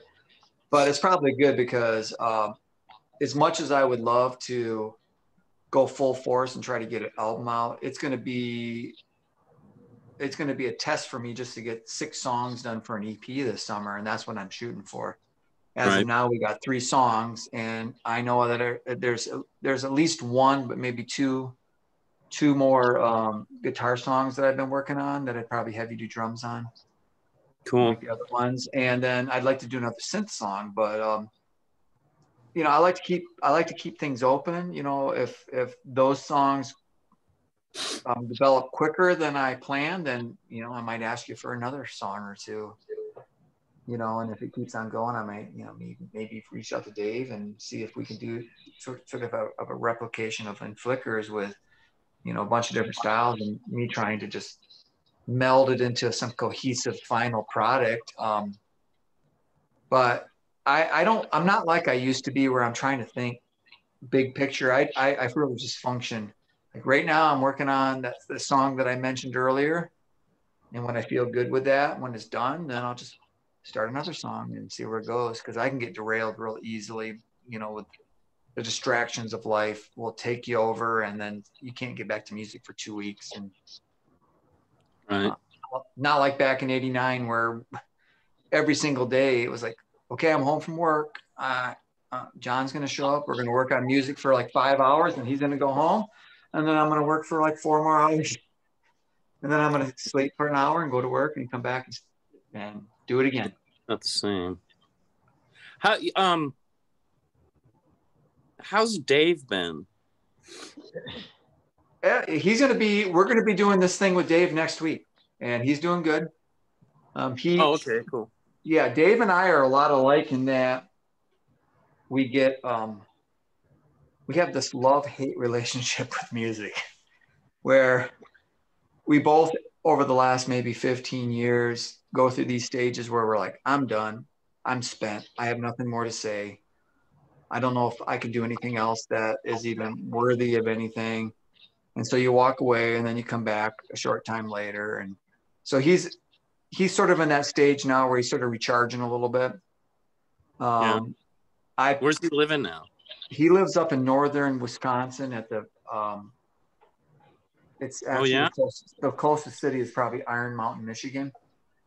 And he's out in the wild of northern Wisconsin, and he's probably out shoveling snow right now. He is? He's in a log cabin? How did he end up there? Well, when we moved to Ohio, Dave went with us because he was, it was in the 90s and it was the peak of Lycia and that era of Lycia. Yeah. And then he moved back here, and then he came back to Ohio just before we moved back here. And he met a woman up there. She actually lived with us for a while in our shared apartment with Dave in Ohio. And he's married. They've been married for a long time. And she got a job up in Iron Mountain, so they moved up there. And he likes it up there. It's beautiful up there. I'm jealous. Yeah, he has a massive yard it's out in the country and a nice house, and it's really nice. It looks like a really good place. But Dave and I communicate on a real regular basis, and like I've talked to him and I said, John and I have been working on some stuff. This doesn't mean that you're excluded from Lycia. It just means, John and I are working on stuff, and he's totally cool with the whole idea. So I think he's getting ready to come back to music though. He just posted. Yeah. He's doing some stuff. Him and Tara might be doing a cover song here shortly. And I approached Dave because Tara's into more aggressive music, probably more so than I am. So she really wants to do a couple heavier songs. And so we approached Dave about maybe doing a couple heavier songs. But, at this stage of my life, I'm not pushing anything at this point. When people want to work, they can work. And there's going to be times where I lay low. I'm just glad that I've reconnected with the people that I've worked best with over the years. Everyone that has been a official member of Lycia, I'm working with, except for Will, the great enigma. But I know that Will pretty much. I don't know where he's at. No one knows where Will's at. I've had other people contact me asking if I knew where he was at. People that were friends of his. Somebody's contacted you? Yeah, I've had several people contact me. Said, you know how to get a hold of Will, but really? He's just dropped off the radar. I don't know what's going on with him, but me and Will had a pretty good working relationship for a very short time. But when it was working, and I wouldn't mind touching base with him again, but I do know that he never really had anything positive to say about Lycia. He was always a naysayer. He was critical of Lycia quite often. In fact, the last time I saw him, we were living in Ohio still, and we were on tour, and we did a stop here in Scottsdale at a place, I think it was called the Atomic Cafe. It was in '97. I remember that place. He showed up to the show, and I went up to talk to him, and he was really... It's a complete dick. He was really quiet and really? evasive to me.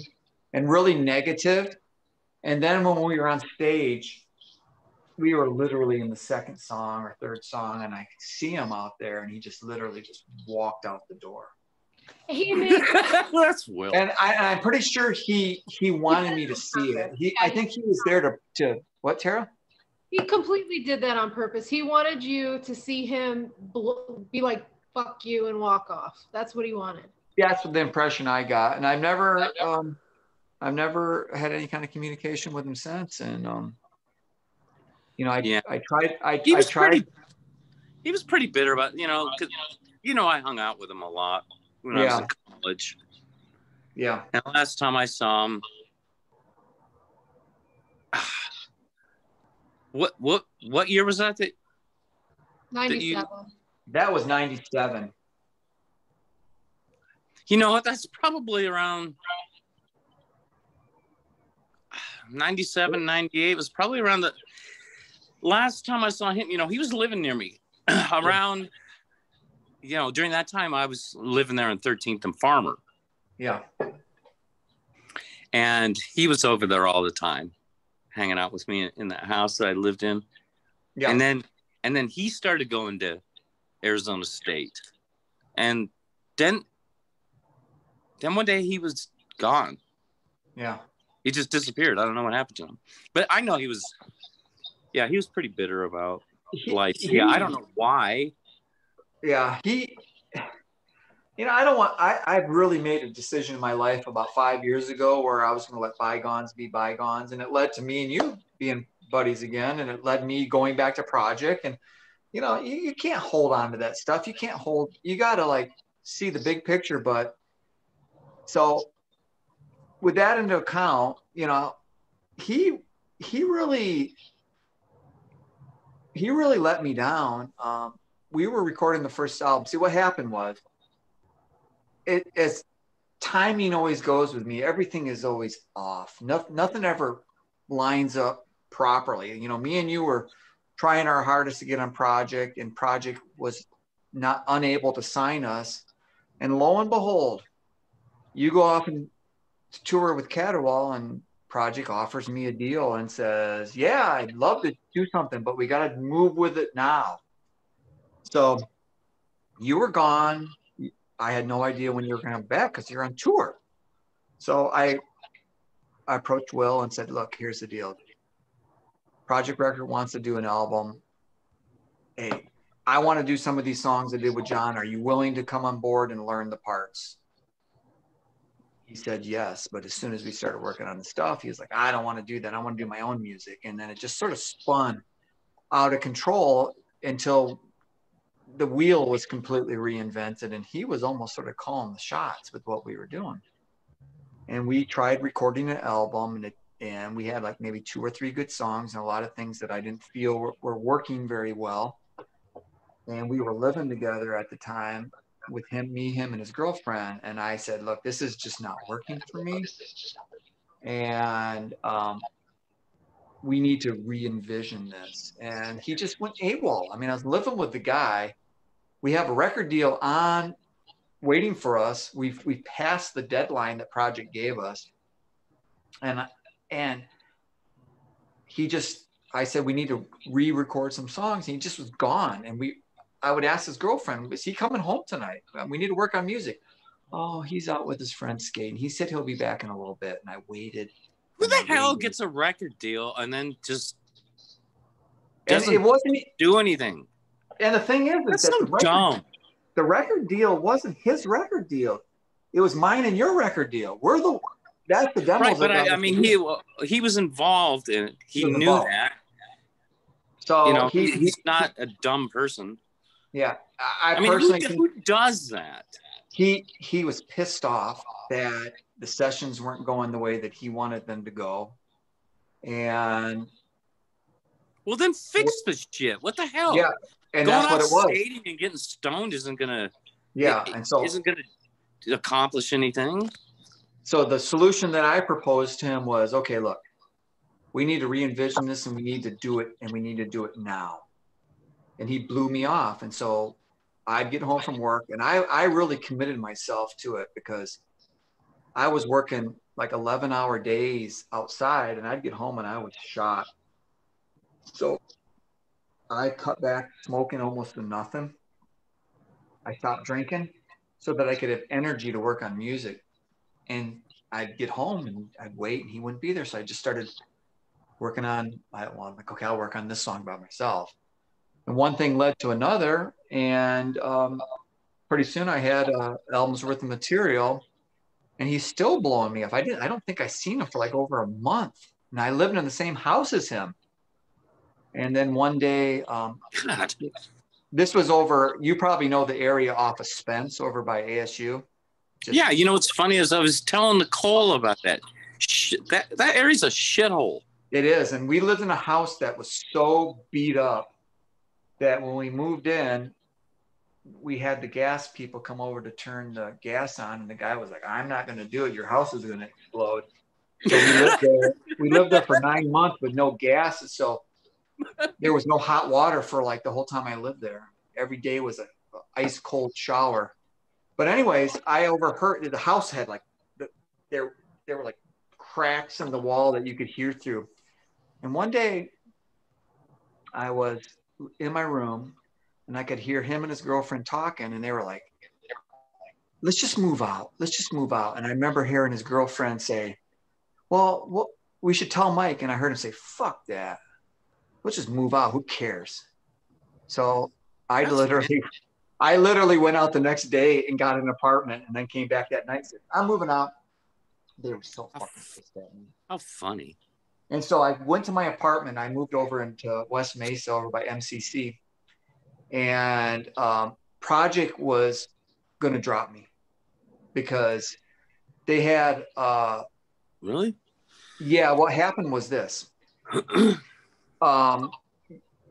Shortly after you left to join Cadwell, they offered the deal, and they wanted to have the album by the end of the year. It was not going the way that I wanted, so I got it so that like middle of April or something was going to be the deadline. Well, I didn't get him final tapes until the end of June because of how everything was going really bad with the sessions. And Sam was so frustrated with my nonstop delays that he was going to just say, he actually said, I don't know if I'm going to release this anymore. And I think it was because his girlfriend Susan liked the demos that I sent, that he finally gave it a good listen. And I remember he said that he laid on the floor and with the speakers on both sides, and the album finally clicked for him, and so it salvaged the deal. But I really felt like man, I spent a decade of my life trying to get this record deal. I finally have it. It's going away because I was dependent on you, and I was dependent on Will after you left because I needed somebody to do the drums and the bass. I never did that stuff, and so when the deal was almost gone, I had to do it by myself. And I remember after I lived in Mesa, one day, just out of the blue, I don't know how he found where I live, but he just knocked on my door. And he walked in and he was like, all right, I'm ready to start the album again. And I reached over and I handed him the Ionia CD. I'm like, it's done and it's released already. And he just looked at me like I was some kind of traitor. And that's the source of his bitterness, because I think he thinks I stole his record deal from him. When did he do that? This was later. It was probably, he went AWOL about April. I moved out in June or end of May. I moved out in the end of May, and I mixed it. I spent the month of June piecing things together, and I mixed the album with Sam in July, and it was released in September. So this was probably about October. So I hadn't seen him in person probably since May when I moved out. And he says he's ready to work on that. Yeah, he thought that when he said that, I think he was under the impression that he needed a break and that we weren't going to continue with the album until he was ready to work on it. He needed a break from what? I don't know. But the look on his face when I handed him the Ionia album, I could see at that point, the best description I could have was I saw on his face was hate. It looked like he hated me. And from that point on, we never had a good relationship. But he still would come around and hang out now and then. And when I started on the next album, A Day in the Stark Corner, I had maybe half the album done. And I said, why don't you come on board and we'll do some stuff. You can maybe play some bass. And he was receptive to the idea at that point. But then I went to California and I mixed it with Sam, and he was going to be on like 2 songs. And when I got back, he came over to my house and he's like, I've changed my mind. I don't want to be in the album. I was like, what do you mean? It's already mixed. I don't want to be on it. Why? I don't want to be associated with Lycia. You don't want to be associated with Lycia. Okay. But the album's mixed already. Well, I don't want to be involved. Well, as it turned out, there was a problem with the mix, and Sam called me about a month later and said, we need to remix. So I said, screw you, Will, man, you're out. And I went and I normally I try to save masters, like all our old demos, you know, I saved them. They're important to me. But with that, I was like, he's not interested. I recorded over his parts and recorded synth to replace his parts. And the irony, the absolute irony of it all is that at that very time, he told me that he didn't want to be associated with Lycia because Lycia wasn't the kind of music that represented him, and that he wanted to be in something more along the lines of Godflesh. Now, what's interesting about the story, I like Godflesh, is around the same time, from what we've been told. I'm not 100% sure of this, but we've been told by a number of people that Justin Broderick of Godflesh at the same time was listening to Lycia. Really? And Peter Steele of Typo Negative, who was a big I know supporter of us, he toured with Godflesh. And that tour was Godflesh, Typo Negative, and Pantera, and they all were listening to Lycia. Now, I think it's sort of ironic that Will is being all like, I don't want to be associated with your little stupid, moody, timid band, or whatever he perceived it as. Meanwhile, the people that he saw as his heroes were listening to Lycia. Karma is karma. I'll just say that. But, you know, even despite all that, you know, when I was in Ohio, I remember reaching out to you to see if I could get a hold of Will, because you know, I wanted to include a couple of the songs that I did with Will on a compilation album, and I just never got a hold of him. So I just went ahead and did it. I'm sure he's probably bitter about that. Was that during a time when I was still talking to him? Yeah, it was. It was shortly after that tour. Oh, okay. Yeah, Project approached me about doing a comp album that was sort of like celebrate their 100th release. He just disappeared. You know, I just one day went to call him and it's like he never existed. When I lived with him for maybe 6 months before I moved into that little, I call it the Lycia apartment, because that's where Lycia was sort of born. But before that, we lived in another apartment in that same complex after things fell out with Brian. And then I lived with him and his girlfriend for like 9 months at that house. But when I lived in that apartment, Will regularly came by, as you remember. Yeah. He was sort of, I wouldn't call him a member of what we were doing, but he was almost like a studio engineer for some of the stuff that we did. Like for the Wake album, the Wake EP, he was there. We used a lot of his equipment, and he helped when we were recording it. And that's why I gave him, on the original cassette, I gave him some credits for effects. But He was always anti everything, anti-government, I mean, back then he would talk about, barcodes on us and the government's watching you, and he doesn't want to be connected to anything. And he was real paranoid about that stuff. And I always just assumed that that just eventually consumed him, and he just dropped completely off the grid.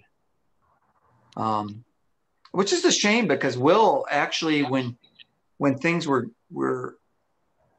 when he had some clarity, he was a pretty talented guy musically. But yeah, he was. My experience with Will was when he joined Laura's Toy, me and him wrote like 4 great songs immediately. And that's why Brian became so bitter. But then after that, nothing. Just disappeared. Nothing ever happened after that. We moved into that apartment in Tempe, and under the premise that we were going to have something new going on, and nothing ever happened. And then when he joined up with Lycia, we did 2 really good songs with Byzantine and Excade, and then nothing. And that was one of the reasons why those sessions just stopped, because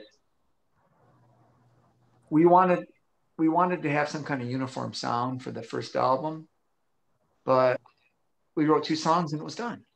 And it was like, okay, what do we do now? He was like that way with everything.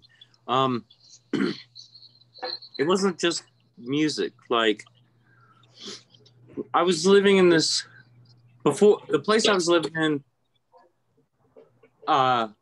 when I was in college, the place I was living in before I moved over there in 13th and Farmer, which I don't know if you remember, but I remember. That was Yusuf's old place. I didn't know it was Yusuf's place, but I do remember it was right across the street from the old Hell House, where where I used to practice with Mr. 300. Yep. Yeah, and then and down the street from there, Michael Cornelis from JFA. Yeah, me and Michael went down to his house one time to borrow microphones, and Mr. 300 did. So I remember it was 4 houses down. Yeah. Well, anyway, the place I lived in before there, Will would come by, and that was in the early days. Because that was still the early 90s. Yeah. And I had gotten, for the time, a high-end Mac, and got a hold of Photoshop and some other stuff, which was, back then was like freaking big deal to have stuff like that. And I was he saw this like weird manipulating of stuff I was doing, the images in Photoshop, and he was like, hey, let's make a fake tabloid. I remember you telling me about that. Yeah, it was hilarious. And then I had some desktop publishing software too. So I was like, all right, man, I have all this stuff. We could do it. He shows up and we start doing that. And then, and the point I'm trying to make here is that then he disappears for a long time. Okay. And then he shows up, a long time later. And like, hey, yeah, I'm still willing to work on that. And then I show him all this stuff that I've done, the same as you. Exact same thing. Because you can't well, I'm not going to sit around and wait for him to help. I'm just going to do it myself, right? I mean, because you and I are both capable of doing all this shit ourselves. So we just do it. Because you can't rely on anybody else. Well, especially not him. But you know what? At that point, I had already learned I couldn't rely on him because of the crap with Lycia. Yeah. So, So he gets mad at me about that. Yeah. Hey, man, it's his loss because, bringing things up to the present, like I said, I was settling all the things that were weird for me for years, and I made up with all my old friends except for him. And you talk about Dave and I had major beefs when we lived in Ohio, but we're buds now, we're friends again. I would have been more than receptive to have him play on one song on Inflictors, but you know, he would never want to be involved. And it's his loss because, you know, things are going really good for the band right now. And I'm really happy with where we're going right now. I feel probably as comfortable with the band now as I ever have felt. And I'm really thankful that both you and Dave are along for this great ride. And of course, Tara too, because, you know, she's been involved since '94. So, yeah. Yeah. But yeah, man, I'm glad you're back on board. It's fun working with you again. And if you ever get it in your I'll just put it out here. And if you're ever open to like maybe redoing some of those guitar bass songs, man, I'm completely open. I understand time. Yeah. Oh yeah. I would love to. I mean, I listened to some of those early songs, and especially considering what we've done to the synth song that we've just redone. It sounds new and updated, but it retains the spirit of '89 100%.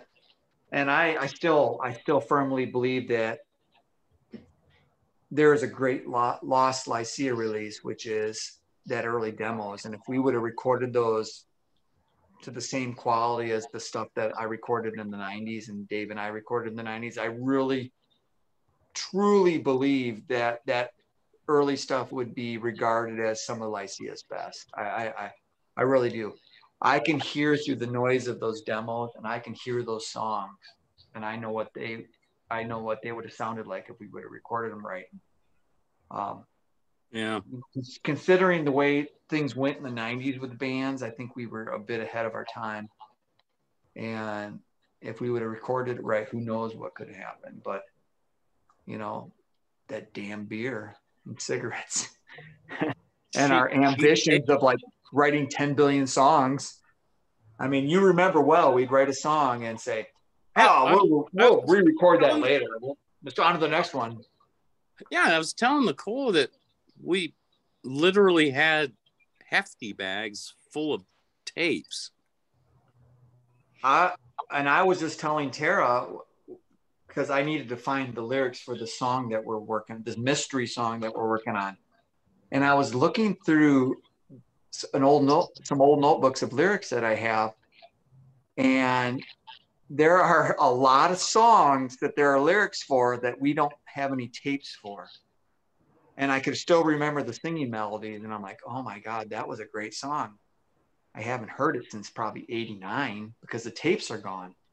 Right. Tapes disappear, which is funny because let's talk about Wake, because this is interesting. What sort of got me going to releasing all the old demos, and what led to me doing the cassette with Wake and having it remastered, and Circle Social was like very cool about doing the vinyl version of it, was someone made a post, and I don't know how this happened. Tara remembers this. Someone had one of our original demos, one of the ones that we made back in Tempe where we just hand duped them to send to labels, the ones where we took those pictures that from that mythology book. Someone had that demo and they took a picture of it. Really? And they wanted to know if it was authentic. And I was like, that is authentic. This was just maybe a year before we reissued Wake on cassette. So this person had an original Lycia demo from 1988 or '89, early '89. And that was really, for me, the catalyst to go back. I don't know how they got it. There wasn't a person in Arizona. It was a person back on the East Coast. They had a copy of that demo. Oh, I saw somebody in Arizona. Nope, it was someone on the East Coast. That's a long way to travel. Well, they bought it. They bought it on eBay or something. Oh. And that was really the catalyst for me to revisit that era. And going through all those old songs and preparing them for the SoundCloud page, and then doing Wake, it was just like, that era. When I think of Lycia's best eras, I look at that late 88 to maybe spring of 89 as one of those that go right along with maybe the Cold era and maybe the era of a line that, Quiet Moments, a line that connects, and then Flickers. I mean, I really think that, we've been doing music for so long, and there are periods that are good. There are periods that are not so good. I consider that early day a good time. I think for me, one of the worst times for me was the empty space time. And it more had to do with the fact that I was really struggling with my health. And yeah, you were really sick during that time. I was so sick, and I abandoned the album because I just couldn't finish it. And I can't even listen to that. I mean, eventually we put it out, but I can't even listen to it because it just screams bad memories to me. But the early demos are awesome. And so the invitation is out there. If you ever want to just get a bass and start. There's a million times that since I've been living here that Nicole's like, come on, let's go get you a bass. I'm like, all right, I'm into it. But you know what? I end up not coming home with one, but I will get one. The thing is, I almost had one in August. Yeah. Yeah, but they didn't have, it was an Ibanez micro bass, so I wanted it. And I saw one at Guitar Center one time, and it was cool because it was, I like smaller basses. I'm not into basses that are like the size of a P bass or something like that. And this thing was really small. It was nice. And we went there, and they're like, "Oh yeah, we're out of those." I'm like, Well, let me tell you, man, I'm a big Ibanez fan. I've been playing Ibanez. I still play Ibanez. My acoustic guitar is an Ibanez. My electric guitar is an Ibanez, and I'm sold on the thin necks of the Ibanez. And hey, man, if you want to get a bass and we want to revisit a handful of those old songs, I'm telling you right now, there would be a shitload of interest in it. I'd really love to, and I really want one of those. What's funny is if you remember, you and I ran up to some music store. I don't remember where it was. Before I went off with Caterwauling to get a new bass, and I picked up a Fender Squier because they were dirt cheap. Yeah. Those goddamn things are like $400 or $500 now. Yeah. But that damn Ibanez was only like a couple $100, and it was great. It had great action on it. It was small, really small. So I really want one of those. Yeah, I'm sold on Ibanez. I have an Ibanez classical acoustic guitar, which is what I've been using for the new material. And that was a very affordable guitar, and it stays in tune. And I absolutely love playing it.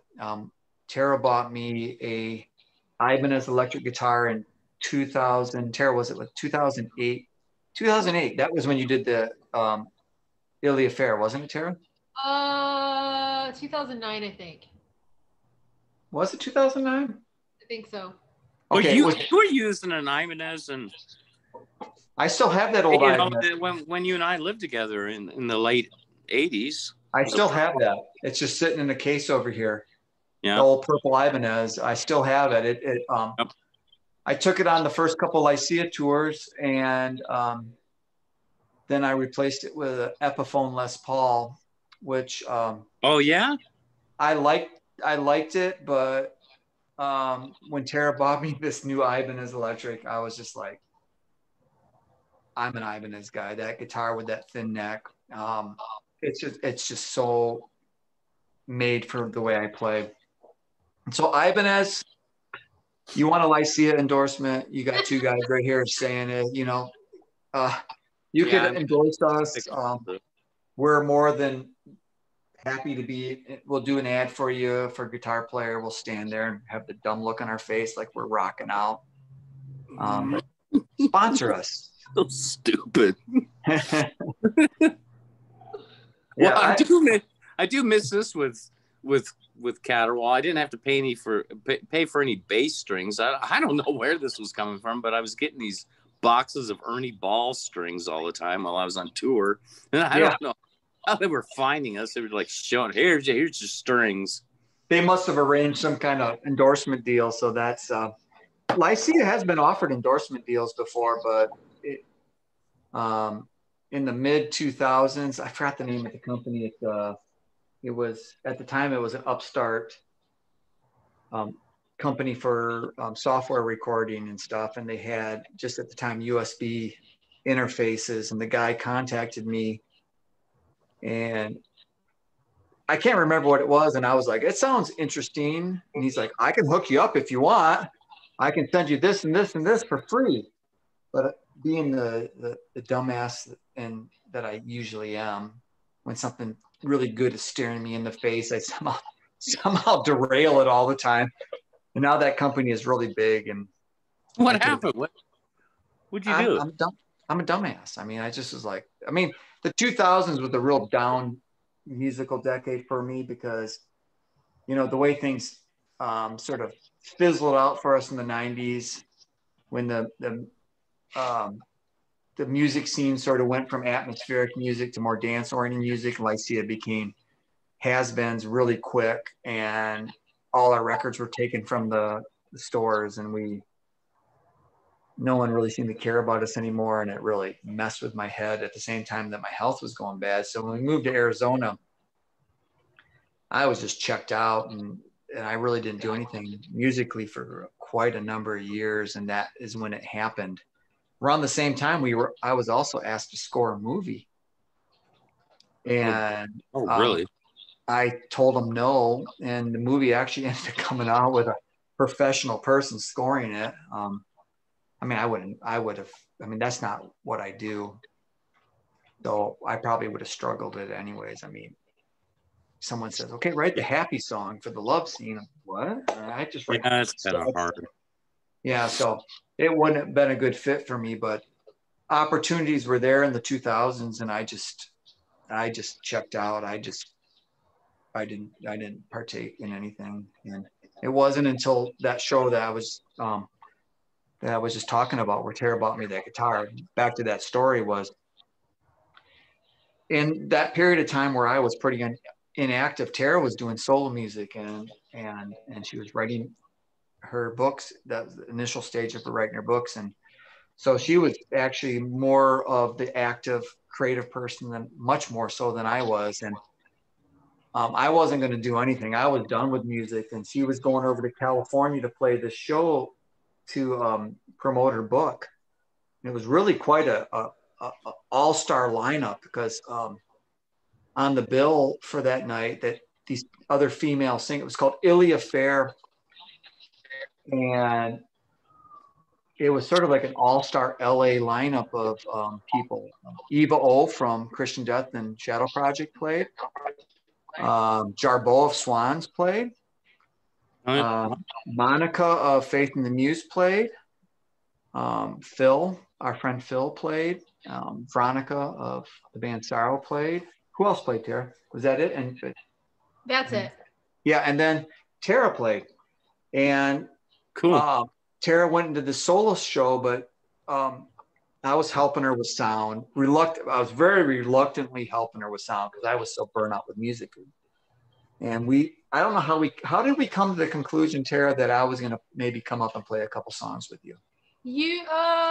I don't know, just screwing around, I think. And it just was kind of like, you may as well do it, because you are always have the mindset of, if you can just play guitar, that would be cool. Yeah. And I think we used to sort of practice around where you would just play stuff on the guitar and I would sing to it. And so it just kind of sort of accidentally happened. So to encourage me to play, she bought me this guitar. It's the nicest guitar I ever had.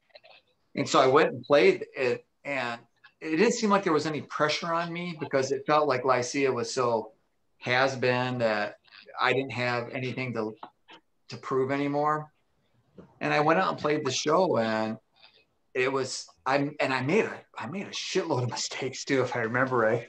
But it was just so much fun, and it really spurred this second life of Lycia. That was the beginning, and you know, we've been just working since. And so now I'm trying to keep all my options open.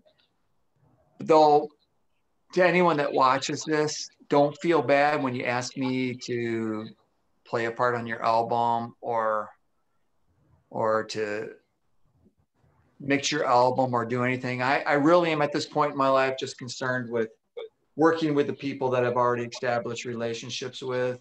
I have no desire really to start anything new. So it's really just the four of us, as far as I'm concerned, the only things I really want to work on. And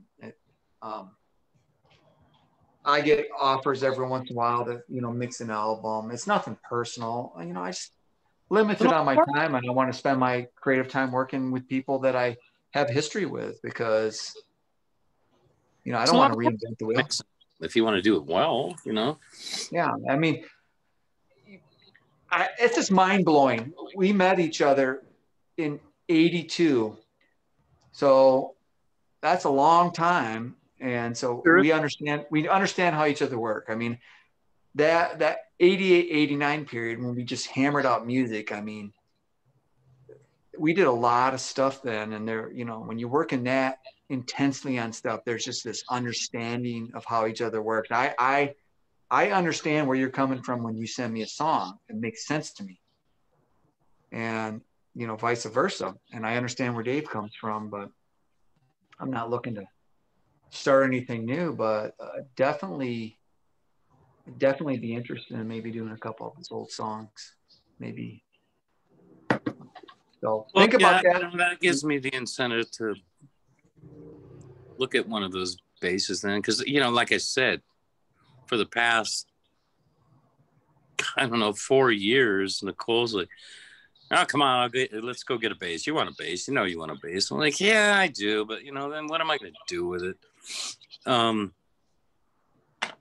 like I said, you know, like she almost got me one in August. Yeah. But it just, well, they didn't have one. So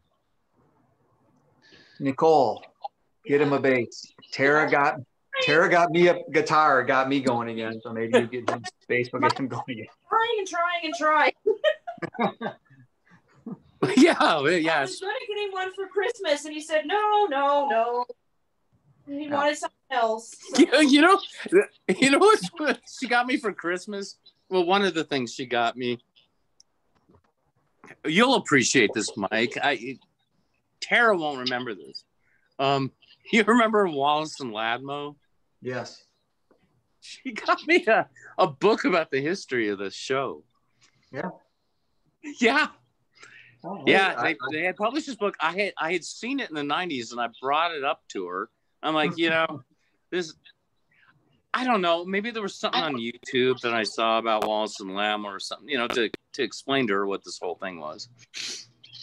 And then, I don't know, she somehow hunted down this book that's like long been out of print. That's cool. I know. Oh yeah, she got me a new set of those Sennheisers, those headphones. Yeah. So, you know, those damn things are not cheap. No, and you need good headphones. I don't know about you, but I actually have hearing damage now. I have tinnitus from all the years of doing music. I have a constant ring in my ear. Yeah. So you know, when I first got it, I was pretty alarmed by it. I found ways to navigate it. Yeah. It's not going to stop me from doing music. Yeah, those headphones. Now I had, that's what I was using, you know, with the Paper Gods stuff, you know, way back in Arizona. It's the same. It was the same headphones. And what's funny is, like, when I first started doing that crap on myself, I was like, I know I'm not hearing this stuff right, until I finally got those. So obviously I know. But the thing that scared me is listening to what you and I had done recently with those Sennheisers and worried that, oh, good God, what did I send him? Thank God it wasn't as bad as I thought it was going to be. One thing that I would advise you to do is you can't get caught up in that whole sonic thing. Right. For years and years, I like through the 2000s, there were a couple times where Tara and I would start working on stuff, and I would get discouraged because I would start obsessing about that the guitar sounded different in this song than from this song, and the EQs were different. The thing with flickers, what I came up with my mixing technique was just mix it where it sounds good to my ears. And if it doesn't meet any kind of parameters of unity of all the songs, who cares if it sounds good? And ironically, in the end, it all came together because I just let all my guard down and just said, I'm just going to make something that sounds good to me, and I'm not going to follow any rules. Like in Flickers, there's some songs that I initiated that I purposely did without bass. 4 of the songs on that album are just drums, guitar, and vocals. Well, they work. So yeah, and that's the philosophy. Who cares how you get to your final destination? Just do what you can do to make it sound good, and use any kind of sonic tools that you have. And I still take great pride in the fact that even though I get criticized from people every once in a while in a passive aggressive way for using cheap equipment, I make cheap equipment sound good. Oh yeah, I saw what you do. Hey, look, a Big Bottom by Spinal Tap is all bass. So there you go. Yeah. There was a guy one time that was talking to Tara. You remember this, Tara? And he was totally ripping on the fact that we were using Sonic Foundry. It's since moved to Sony and now to Magic, Acid and SoundForge, because most people consider that to be like not professional recording equipment. And he was going all off on about how he has all this top line stuff. And finally, I'm like, what have you done? What have you done with that top line stuff? Nothing. Right. Yep. But it goes back to our early days. Think about this, John. Wake. I can't even begin to tell you how well Wake has resonated with the people that are out there now doing dark wave and post-punk music. They see Wake as like this, like sort of innovative album. We recorded that on a 4-track, and if you remember right, I had just some cheap, like $70 microphone, and I was holding the mic, trying to keep from banging into stuff. Everything we had was crap. Do you remember that bass? Yeah, but the end result didn't even stay in tune half the time. Yeah. And I remember recording vocals, putting a blanket over my head to dampen the sound from people driving in the parking lot outside. The end result is all that matters. And I think actually having less pushes you to be more creative. And, there's some of the songs on Wake. You should check it out sometime. I saw quite a number of years ago, some guy had a YouTube video of him playing guitar to the bells from Wake. Really? He's like jamming out to it. And try and find that. And I love that song. Yeah, that song. I sort of saw it as a throwaway song at the time, but now I listen to it and I'm like, that's a powerful song. Oh, I always really liked that song. Yeah, because you remember with Wake, we set out to re-record a lot of our old songs, and it just wasn't working for whatever reason. So we just wrote new songs. And I don't know if you remember this. There's a mistake on, I think, the song Down There that we left in there, because there was that girl that lived upstairs at my apartment. That weird girl? Yeah, that weird girl. And well, we were recording that. I was recording the guitar part, and she knocked on the door. And I think Chris answered the door, and I was playing the guitar part, and I did a botched whammy or something because I was talking to her as I was recording. I think she was asking me to borrow colored pencils. From their neighbor to borrow colored pencils. I remember. I was like, I'm recording a guitar session here, and you want to borrow a colored pencil? Now, first of all, yeah, let's see it. Colored pencils? Yeah, they're in my pocket here. I carry colored pencils with me. Stupid jokes you used to make about that girl. You know what's funny is that she was she used to always just knock on my door and ask me dumb questions all the time, and I think she was just lonely. But it's weird. Well, I tell you one thing, she used to vacuum her house at like 3:30 in the morning. They're like, what the heck's going on up there? You vacuuming? This is the time now? My 1 hour of sleep a night, you're gonna vacuum? Really? I was like, okay, it's time for housework. He's not doing music downstairs anymore, so I'm gonna vacuum now. It's like, was she cute? She probably had the hots for you or something. Well, she was cute, but I remember the last time I saw her, she was like riding bikes with this really dorky guy, and they had bicycle helmets on, and it looked like Pee Wee Herman. Oh, that's right. She had a bike. Yeah, it's like riding this bike around like bike all the time. Yeah, but yeah, that was. Well, but anyways, that's the kind of way we recorded. I'm like recording the guitar part. Someone's knocking on my door to borrow colored pencils. And somehow I managed to not botch the rest of the song. And I was like, okay, well, that's where it is. We'll just leave it there. But, we if you remember right, we had all that junk equipment around there, a combination of my stuff and Will's stuff and your stuff. And we got that album. And when I was getting that stuff mastered, a little quick backstory is I never was able to remaster that because I never had a decent copy of it. But what happened was my stepdad moved back to Michigan a couple of years ago, and he brought this box over to my house because my mom died back in '97. He brought this box over to my house. And one of the boxes just said Lycia on the side. I was like, what is this? So I was going through that, and I found one of the original wakes that we had made that had never been played. It was pristine. Oh, really? It was just, so I didn't play it. I went on to Amazon and I bought a cassette player to USB, with a USB connection. And yeah, first time I listened to that tape, I was digitizing it because I had such bad luck with all the other versions of Wake that when I would try to salvage them, there were so many dropouts. Well, as I was listening to this thing and digitizing it, I was like literally on pins and needles. Like, oh my God, I hope there's not a dropout.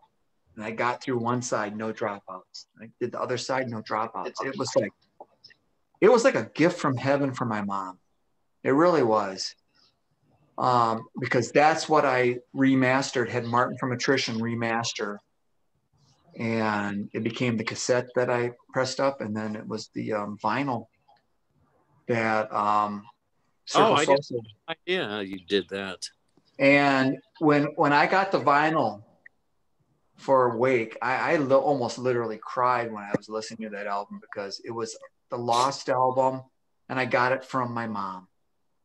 And Wake was finally realized for what it was supposed to be, because the project version of Wake, if you listen to it, is quite altered. Sam didn't have a lot to work with. He just had the rough, glitchy demos. And he was doing everything he could to try to restore these really horrible tapes that he had. And so he did a lot of things, like he slowed things down slightly, added reverb to it. And well, he did a real good job at that. I was never satisfied because it wasn't the original. And so to actually get the original out and have it come out on just this beautiful vinyl that Circle Social did for us and have it sound so damn good. It really was a gift. It was a gift. Yeah. And I'm so happy because that to me, and Tara can attest to this, I've been obsessed with trying to restore Wake since probably 1995. Yeah. And I finally just gave up because I was like, there's no way to salvage this. And then for this mystery box just to show up at my doorstep and for a copy of Wake to be in there, it was just like a miracle. I know, it's bizarre. And then I did the cassette and it just came out so good. And Circle Social was like, we want to do this in vinyl. And I was like, wow. And that album has been received so well. Which I would say that in terms of Lycia albums, it might be up in the top 4 or 5 in terms of what people have really had great feedback about. I've had a lot of people tell me that is their favorite Lycia record. Mm-hmm. And there is also a lot of people love that album. And there's also a whole group of people out there that are obsessed with the demos. Yeah, they really are. And I get people quite often telling me that, let me just give you an example. There was a guy, I think he lives in either Sao Paulo or Rio de Janeiro, Brazil. And he told me that he listens to the Lycia demos every day when he's riding the train into work. And that it's the most important thing musically to him. His favorite thing musically ever. Great. That kind of stuff. I just, about a week ago, I bought directly from Peter Newton of Clan of Zymox. He's no longer in Clan of Zymox. He hasn't been for decades, but he remastered their early demos for their first self-titled album and Medusa. And you bought something directly from him? From him. He made it available from his page. Oh. And so I bought it and he sent me the files of their early demos. And it reminds me a lot of our early demos. And, I understand why people... What's that? What did he send you? Well, he made available to anyone that wanted to buy it 28 early demos of their self-titled album and Medusa demos. Their demos they made for the album. Oh, really? And some of them That's great. Some of them are just as raw as our demos, but I understand why people, after listening to the Clan of Zymox demos, I understand why people like our demos, because there's some appeal to hearing songs in their raw state when you're writing them. There's as things go farther in the process and they get more and more processed and they become more of a product, I think a lot of times they lose their spirit. No, I agree with you. Listening to those demos, it's magic. Well, yeah, because you could hear in those, you could hear. Well, you could see the hand of the artist in it. Yeah. Like I was saying earlier, when I listen to our demo, those early demos, I hear past all the clicks and the pops and the hiss and the horrible vocal performances on most of the songs. I mean, I understand that the vocals were horrible on a lot of those songs because, one, I was afraid to sing, as you well remember, and two, I just wrote the lyrics. I never even practiced. It's like, okay, here's something I wrote. Let's give it a try. Put the blanket over my head. Let's go. All right. Well, you do what you got to do. Yeah. I mean, now I've been singing for so long. Now I just close my eyes and let it go. But back then I was petrified, I was afraid just saying it was, so insecure. But still, I can hear the song, the way they are, the way I could hear them as finished things, finished songs. Go ahead, Tara. I was gonna say, because I want to sort of consistently keep these around 2 hours. Yeah, that's what I was gonna say. I'm gonna stop recording, but we don't have to hang up. We can still keep talking if you want. But I'm just gonna go ahead and stop recording. All right, well, let's do our thanks. Thanks, John, for coming on board and doing this. Yeah, it was great. This is Tara's podcast, but I Thanks guess I'm Brad McMahon of this. And obviously, you know, it was good talking to you guys again. It's been so damn long since I've seen you. Yeah. Yeah, and this doesn't have to be a one-time thing. It's not like we can't do it again. And you know, you guys got so much history that we could really keep talking. Yeah, but, there's tons. There's tons more. And there's stuff to come. So I just wanted to tell you, John, that and Mike knows this, I'm super stoked that you guys are working we're all working together again. And I can't wait I am too. Yeah, I can't wait to hear, and especially if you get that bass. I can't wait to hear some of those old songs again and new stuff. And hopefully Dave gets in the mix also.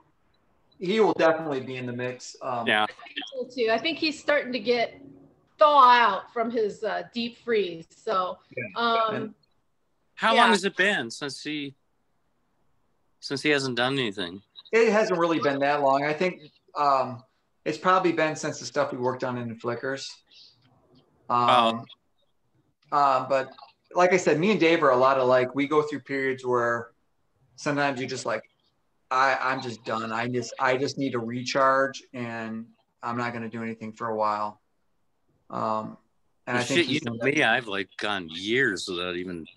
Yeah, thinking. I mean, yeah, and so I don't know how everything's going to be involved, but I dig working with the people that I've worked with.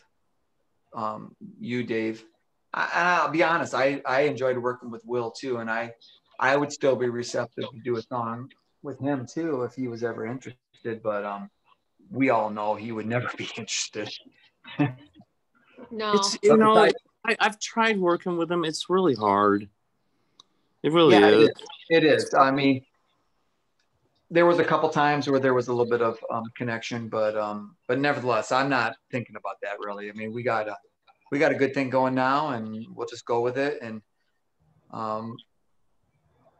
well, you know, to everyone out there watching, I'm super excited. Today I listened to what potentially could be side A of the EP, and I'm super excited about it. It sounds really good. You know. Well, I'm happy. That's good. And so I don't know what side B will be, but I know I still want to potentially work on that song that you sent to me. You sent me a little excerpt of it. Yeah, no, I'll send you something else. Don't forget that. All right, I'll forget it. But I don't know. It was a decent piece. It was a decent piece. When I heard it, the first thing I said to Tara was, what I like about it is that when I first listened to it, I thought this isn't something that I probably would normally want to work on, but yeah, I don't know. But I hear it, and then I realize, because that's the same thing I thought about, like in Failure and Mist. But I thought, well, but I thought, you know, if you do something cool to it, and send it to me, and I think it's cool, then I'll finish it. I mean, you know, I trust you more than myself, honestly, right now. You have to look at all the sum of the parts. I mean, when I hear what you send to me, like I say, okay, this isn't something that I would initiate myself, but I can hear the same thing in that I would hear when you used to come over with the drum machine and the bass. And it brings out the exact same type of playing in me. Well, you know, I was a lot more confident back then. You know, you and I were both cocky then. We were young. We were sold on our vision. Now I'm like honestly nervous about sending you stuff. Like, oh man, he's gonna think I'm a douchebag. No. Well, I tell you, man. Trust me, I understand the insecurity aspect, and Tara can adjust to that. I still struggle on a daily basis on whether I'm just faking everybody. I constantly say, I'm just fooling her. The day's going to come when everyone's going to say, the jig is up. We understand. Oh, well, wait a minute. You are just fooling everybody. So am I. So is Tara. So is Dave. Because that is what we're doing. I keep telling. How many times have I told you that, Nicole? I'm just pulling the wool over everybody's eyes. That's all it is. I'll stand within flickers against any album I've ever heard. Well, no, wait. I'll tell you what I mean by that. It's like Tchaikovsky was not pulling the wool over everybody's eyes. We are, you know. I don't know. And let's talk to him, and then he probably thought he was pulling the wool over. He would think the same thing too. Yeah. Just to end this conversation, this is a good way to end our conversation. Years ago, we played a show with Steve Roach, a very famous ambient composer. And after the show, we hung out with him. And I said to him, you know how it is when you work on a song and you feel like like you failed? And he's like, no, I don't. He said that? Yeah, well, because he does ambient music and he's got a real good technique down. But we work on songs, and our songs are generally about raw human emotions. And so you're laying it on the line. You're laying like your personality and your life, and it's like standing naked in front of everyone at your school. You're going to feel insecure as hell, man. You know, you're not just doing soundscapes. You're exposing every nook and cranny of your insecurity. And Tara I used to say, you know, people buy my pain.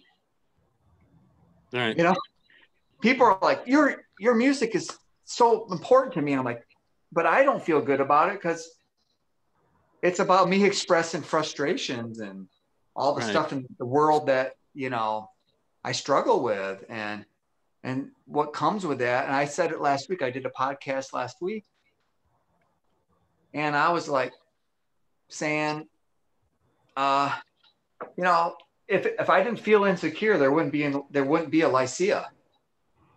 If I was a confident person, I wouldn't be doing this. This is what fueled me to do it. And so it's like a no-win situation in that you feel like you're failing, but you feel compelled to still do it. And it's like this bizarre thing. Right. No, I know. We're all in the same boat. We're all, Tara, every time she does a vocal recording, I say, relax, it's going to be fine. She's insecure. Dave is insecure. I'm insecure. You're insecure. We're all insecure. But you know what? The end product works. And so go with it. And we'll see. You know, yeah, I know Dave is just as insecure as we are. We all are. We all are. But that's what makes Lycia. Because if we were secure, then our music probably wouldn't be very good. No, I agree. All right. Well, we got to wrap this up. So Tara's like probably 25 minutes over her 2 hours. So it's all good. All right. So all right. Okay, I'm just gonna stop recording right now, and then we can still talk. Okay. All right.